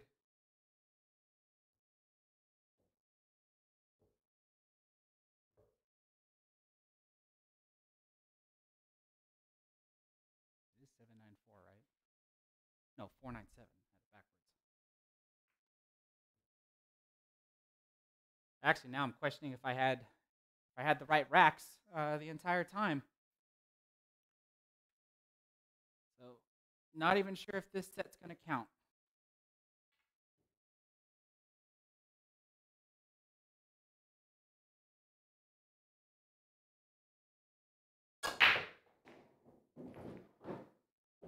Well, so much for 11s.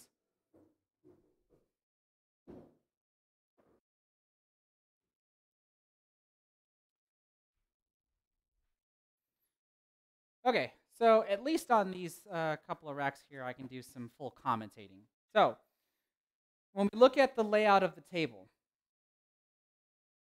there's really nothing that that difficult, right? As long as I get from the 4 to the 5 to the 6 is rather easy, and same for the 8 to the 8 to the 9.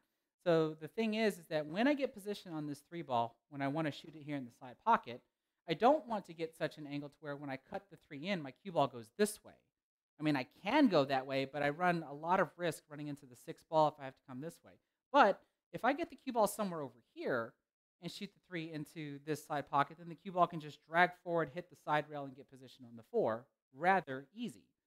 So that's why I have this angle that I have on the 2. I can just stun over to get that angle on the 3, unless, of course, I hit it too hard. But I still have the angle that I want. Because now I can cut this into the side and just roll the cue ball down on for the 4.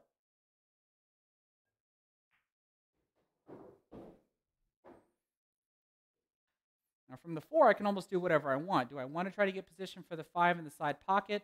Maybe I can roll a little bit farther and play the 5 down here. I can even play this with some bottom right to come this way to play the 5 into here, or come all the way around. I have all 4 pockets that I can choose from.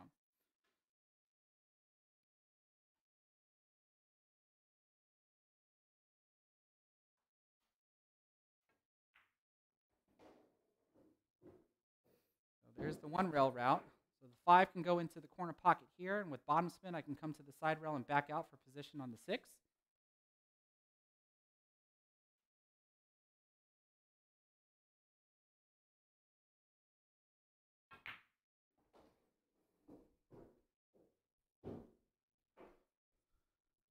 Now, all I'm checking here is to make sure that a stun shot or a stop shot grants me position on the 8 ball.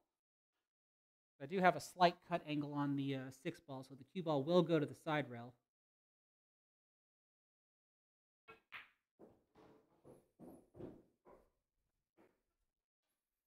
And then I can just kind of stun off of the 8 ball to play the 9 in the opposite corner. Or actually I'm going to push the cue ball to the rail and back and play the 9 in the same pocket, because that allows me to let out my stroke a little bit.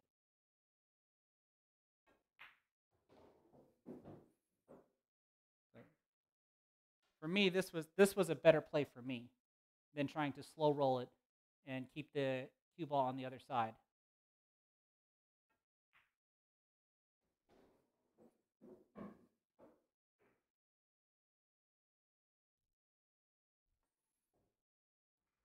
Maybe I should have been commentating the whole time.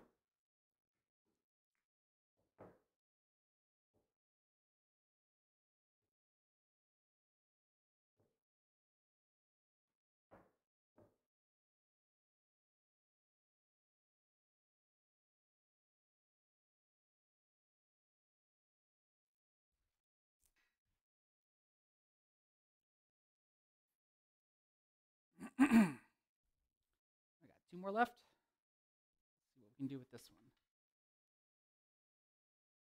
Try not to scratch.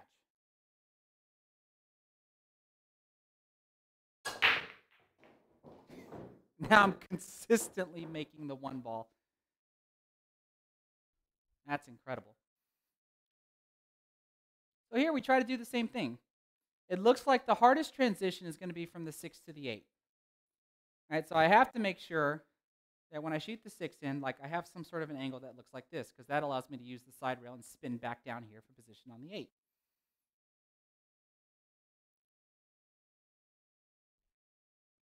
So I can almost do whatever I want with this 2 ball to get position on the 3.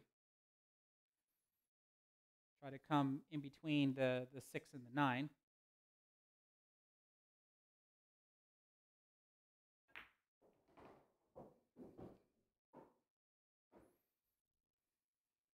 This allows me to play a stop shot on the 4 ball.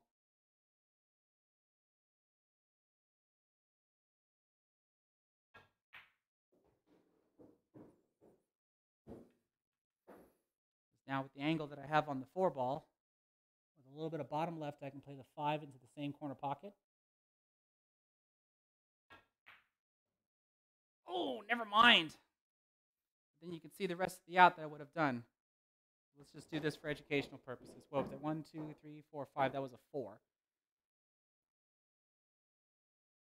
Now, as long as I get that angle that I wanted on the 6 ball, and this isn't it, so now I have to do something a little bit different than I anticipated. And so what would I do? I think what I ended up doing is just following this up. I think the natural angle will do it for me. Nope, never mind. I ran into the 9 ball. Okay, so that was a 4 on that one.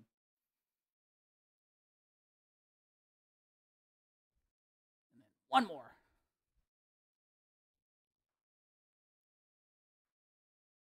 Or last one.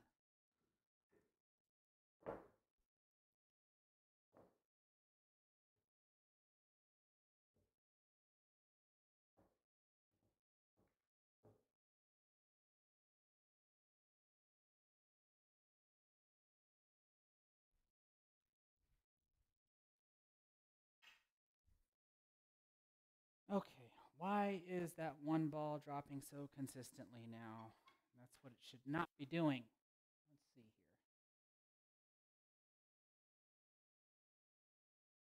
here.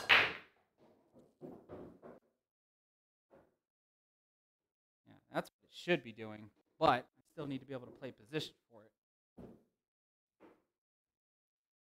All right, so let's break down this rack.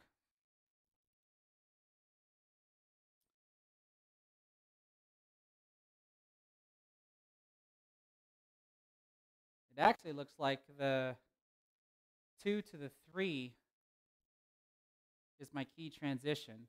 Because if I get position on the 3 to go here, I can stop the cue ball for position on the 5, use the side rail to get position on the 6, and then the rack should be solved.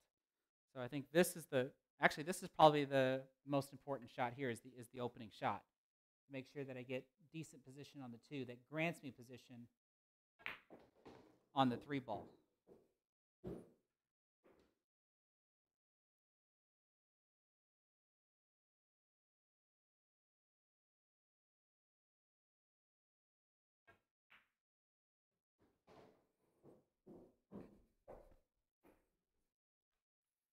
Yeah, so now from here I can just hold the cue ball.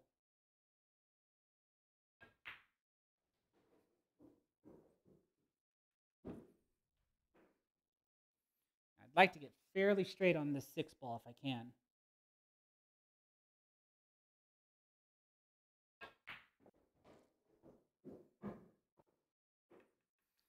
So I didn't really, so I'm actually going to move the cue ball a little bit, probably to play the 8 ball into the same corner pocket as the 6.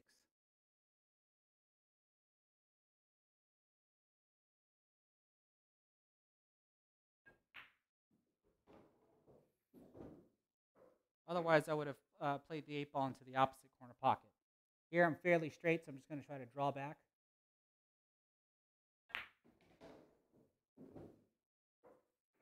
And finish it off with the 9 in the corner. Whew.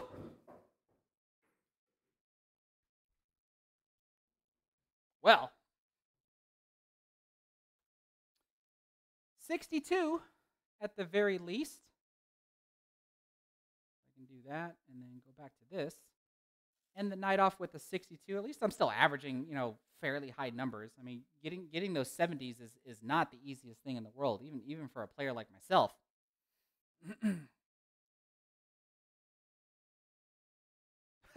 If I get my record, do y'all get tacos? Who's buying the tacos? That's what I want to know.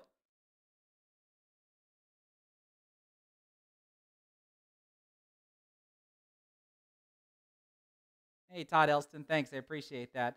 Tonight was just not my night, like, at all. I feel like I gotta go back to the drawing board at figuring out the break.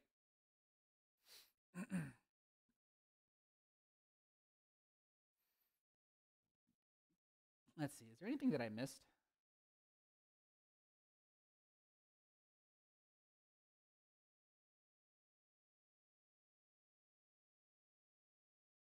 Yeah, Rush. There wasn't enough magic left in the rack. I like it.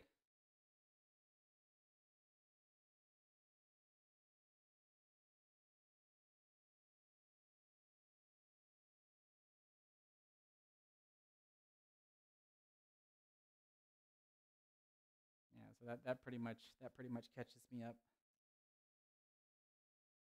Chuck and Heather Coling on I have 12.9 on both my tuxedo and my Predator Black. This is I didn't have a reason to change that way. I don't have to really worry about adjusting between cues. So like the Predator Black 4.5 and my tuxedo cue here are practically identical. The only thing that's really different is the design, and the tip on the tuxedo is brand new.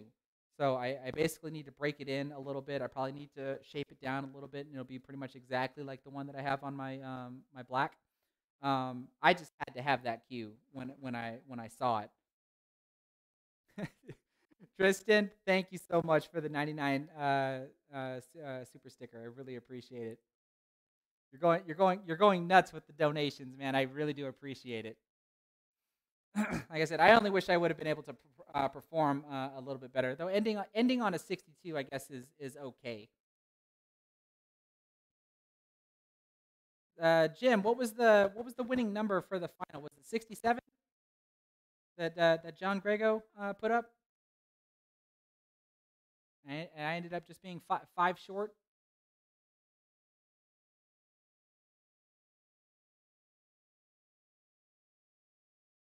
Yeah, Tristan. Like I said, I have breaks that I've used before, but usually, yeah, 67 to 64. But usually, what I'm really trying to do is to get a break to where I can just go for 11s. If I just play super conservatively, smash the break, like you saw on these last couple of sets, and like drop 2 or 3 balls on the break, take my ball in hand, I could probably string together quite a few nines. If I'd have done that earlier when I was fresh and not worn out, I probably could have had some better scores. But I'm really usually just trying to go for those 11s because once I land between 81 and 99, then the only thing that really matters after that is getting a 99. And Lord knows when I would actually be able to achieve something like that, because we're talking nothing but 9 consecutive legit break and runs with no ball in hands. Hey, Don Parrish, thanks for stopping by. I really appreciate it. You have yourself a good night.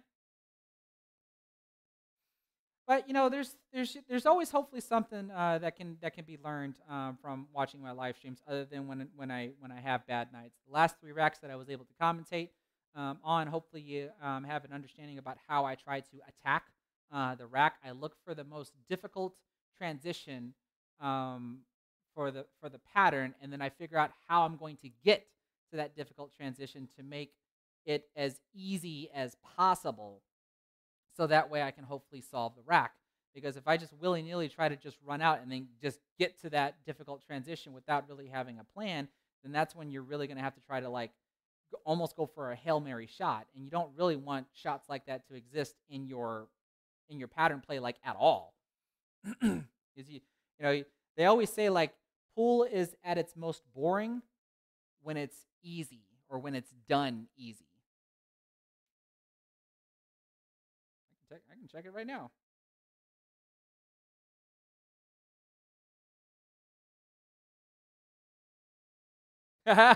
Hold on. There we go. There's that text. So if I stand right here, does it look like I have a mohawk?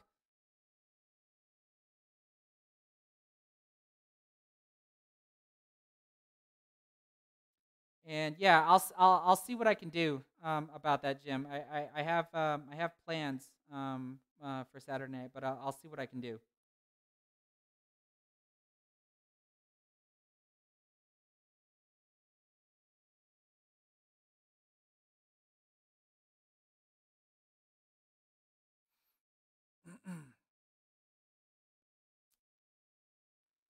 Oh my goodness. Okay, well this is yeah, I'll eventually try to go for that 99. I actually have to just make sure that I put the time in on my table. And in all actuality, my mini split just was not really like functioning very well tonight because it's still hot in here. I'm not making any excuses, but I am actually sweating. And of course, I'd rather be in a much more comfortable condition when I'm playing. So, I did the best that I could under the given conditions, but I wish it was a little bit more cooler in my garage. But like I said, my mini split's not really keeping it as cool as it usually does. But we'll see what I can do for next time. But now that I know that the I got my new laptop all figured out. I've got my new intro. I probably need to make like some sort of intermission screen so that way when I need to go step away from the computer I can.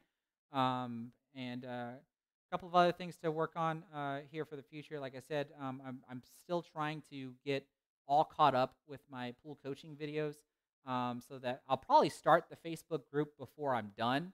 And like I said, if you're not following me on Facebook at facebook.com/LilChrisPoolPlayer, go ahead and go there and then be on the lookout for that Facebook group that I'm going to create where you can post, 1 rack, 2 racks, 3 racks, or whatever. Just be open for constructive criticism. But do know that I'm not going to allow anybody to get bullied. If anybody comes into that group and just starts just bashing players left and right, they'll immediately get kicked from the group. That's not what the group is going to be intended for. It's intended to help everybody to help each other. Pretty much like how we do in our Discord community. So if you check the Discord link in the description box below, we do have a Discord community where we all kind of just hang out. Sometimes we'll just turn on our phones and cameras and play exhibition matches against one another, playing the Ghost, et cetera, et cetera. Plus, we just chit-chat. We just BS with one another. So it's really cool being connected with people across the country and across the world, because we do have a couple of Discord community members that live in Canada. So all that stuff is listed in the description box below. So let me say once again, thanks everybody for stopping by for tonight's stream. Hopefully next time I'll be able to perform a little bit better on the next one. So be on the lookout for my next YouTube video, which is going to be an APA match where I actually go up against another Super 7. Someone that's just as skillful as me, if not a little bit better. That hopefully should be a good video for everybody to enjoy, to see what the outcome of that one is going to be. And until next time, everybody, y'all have a good night and take care.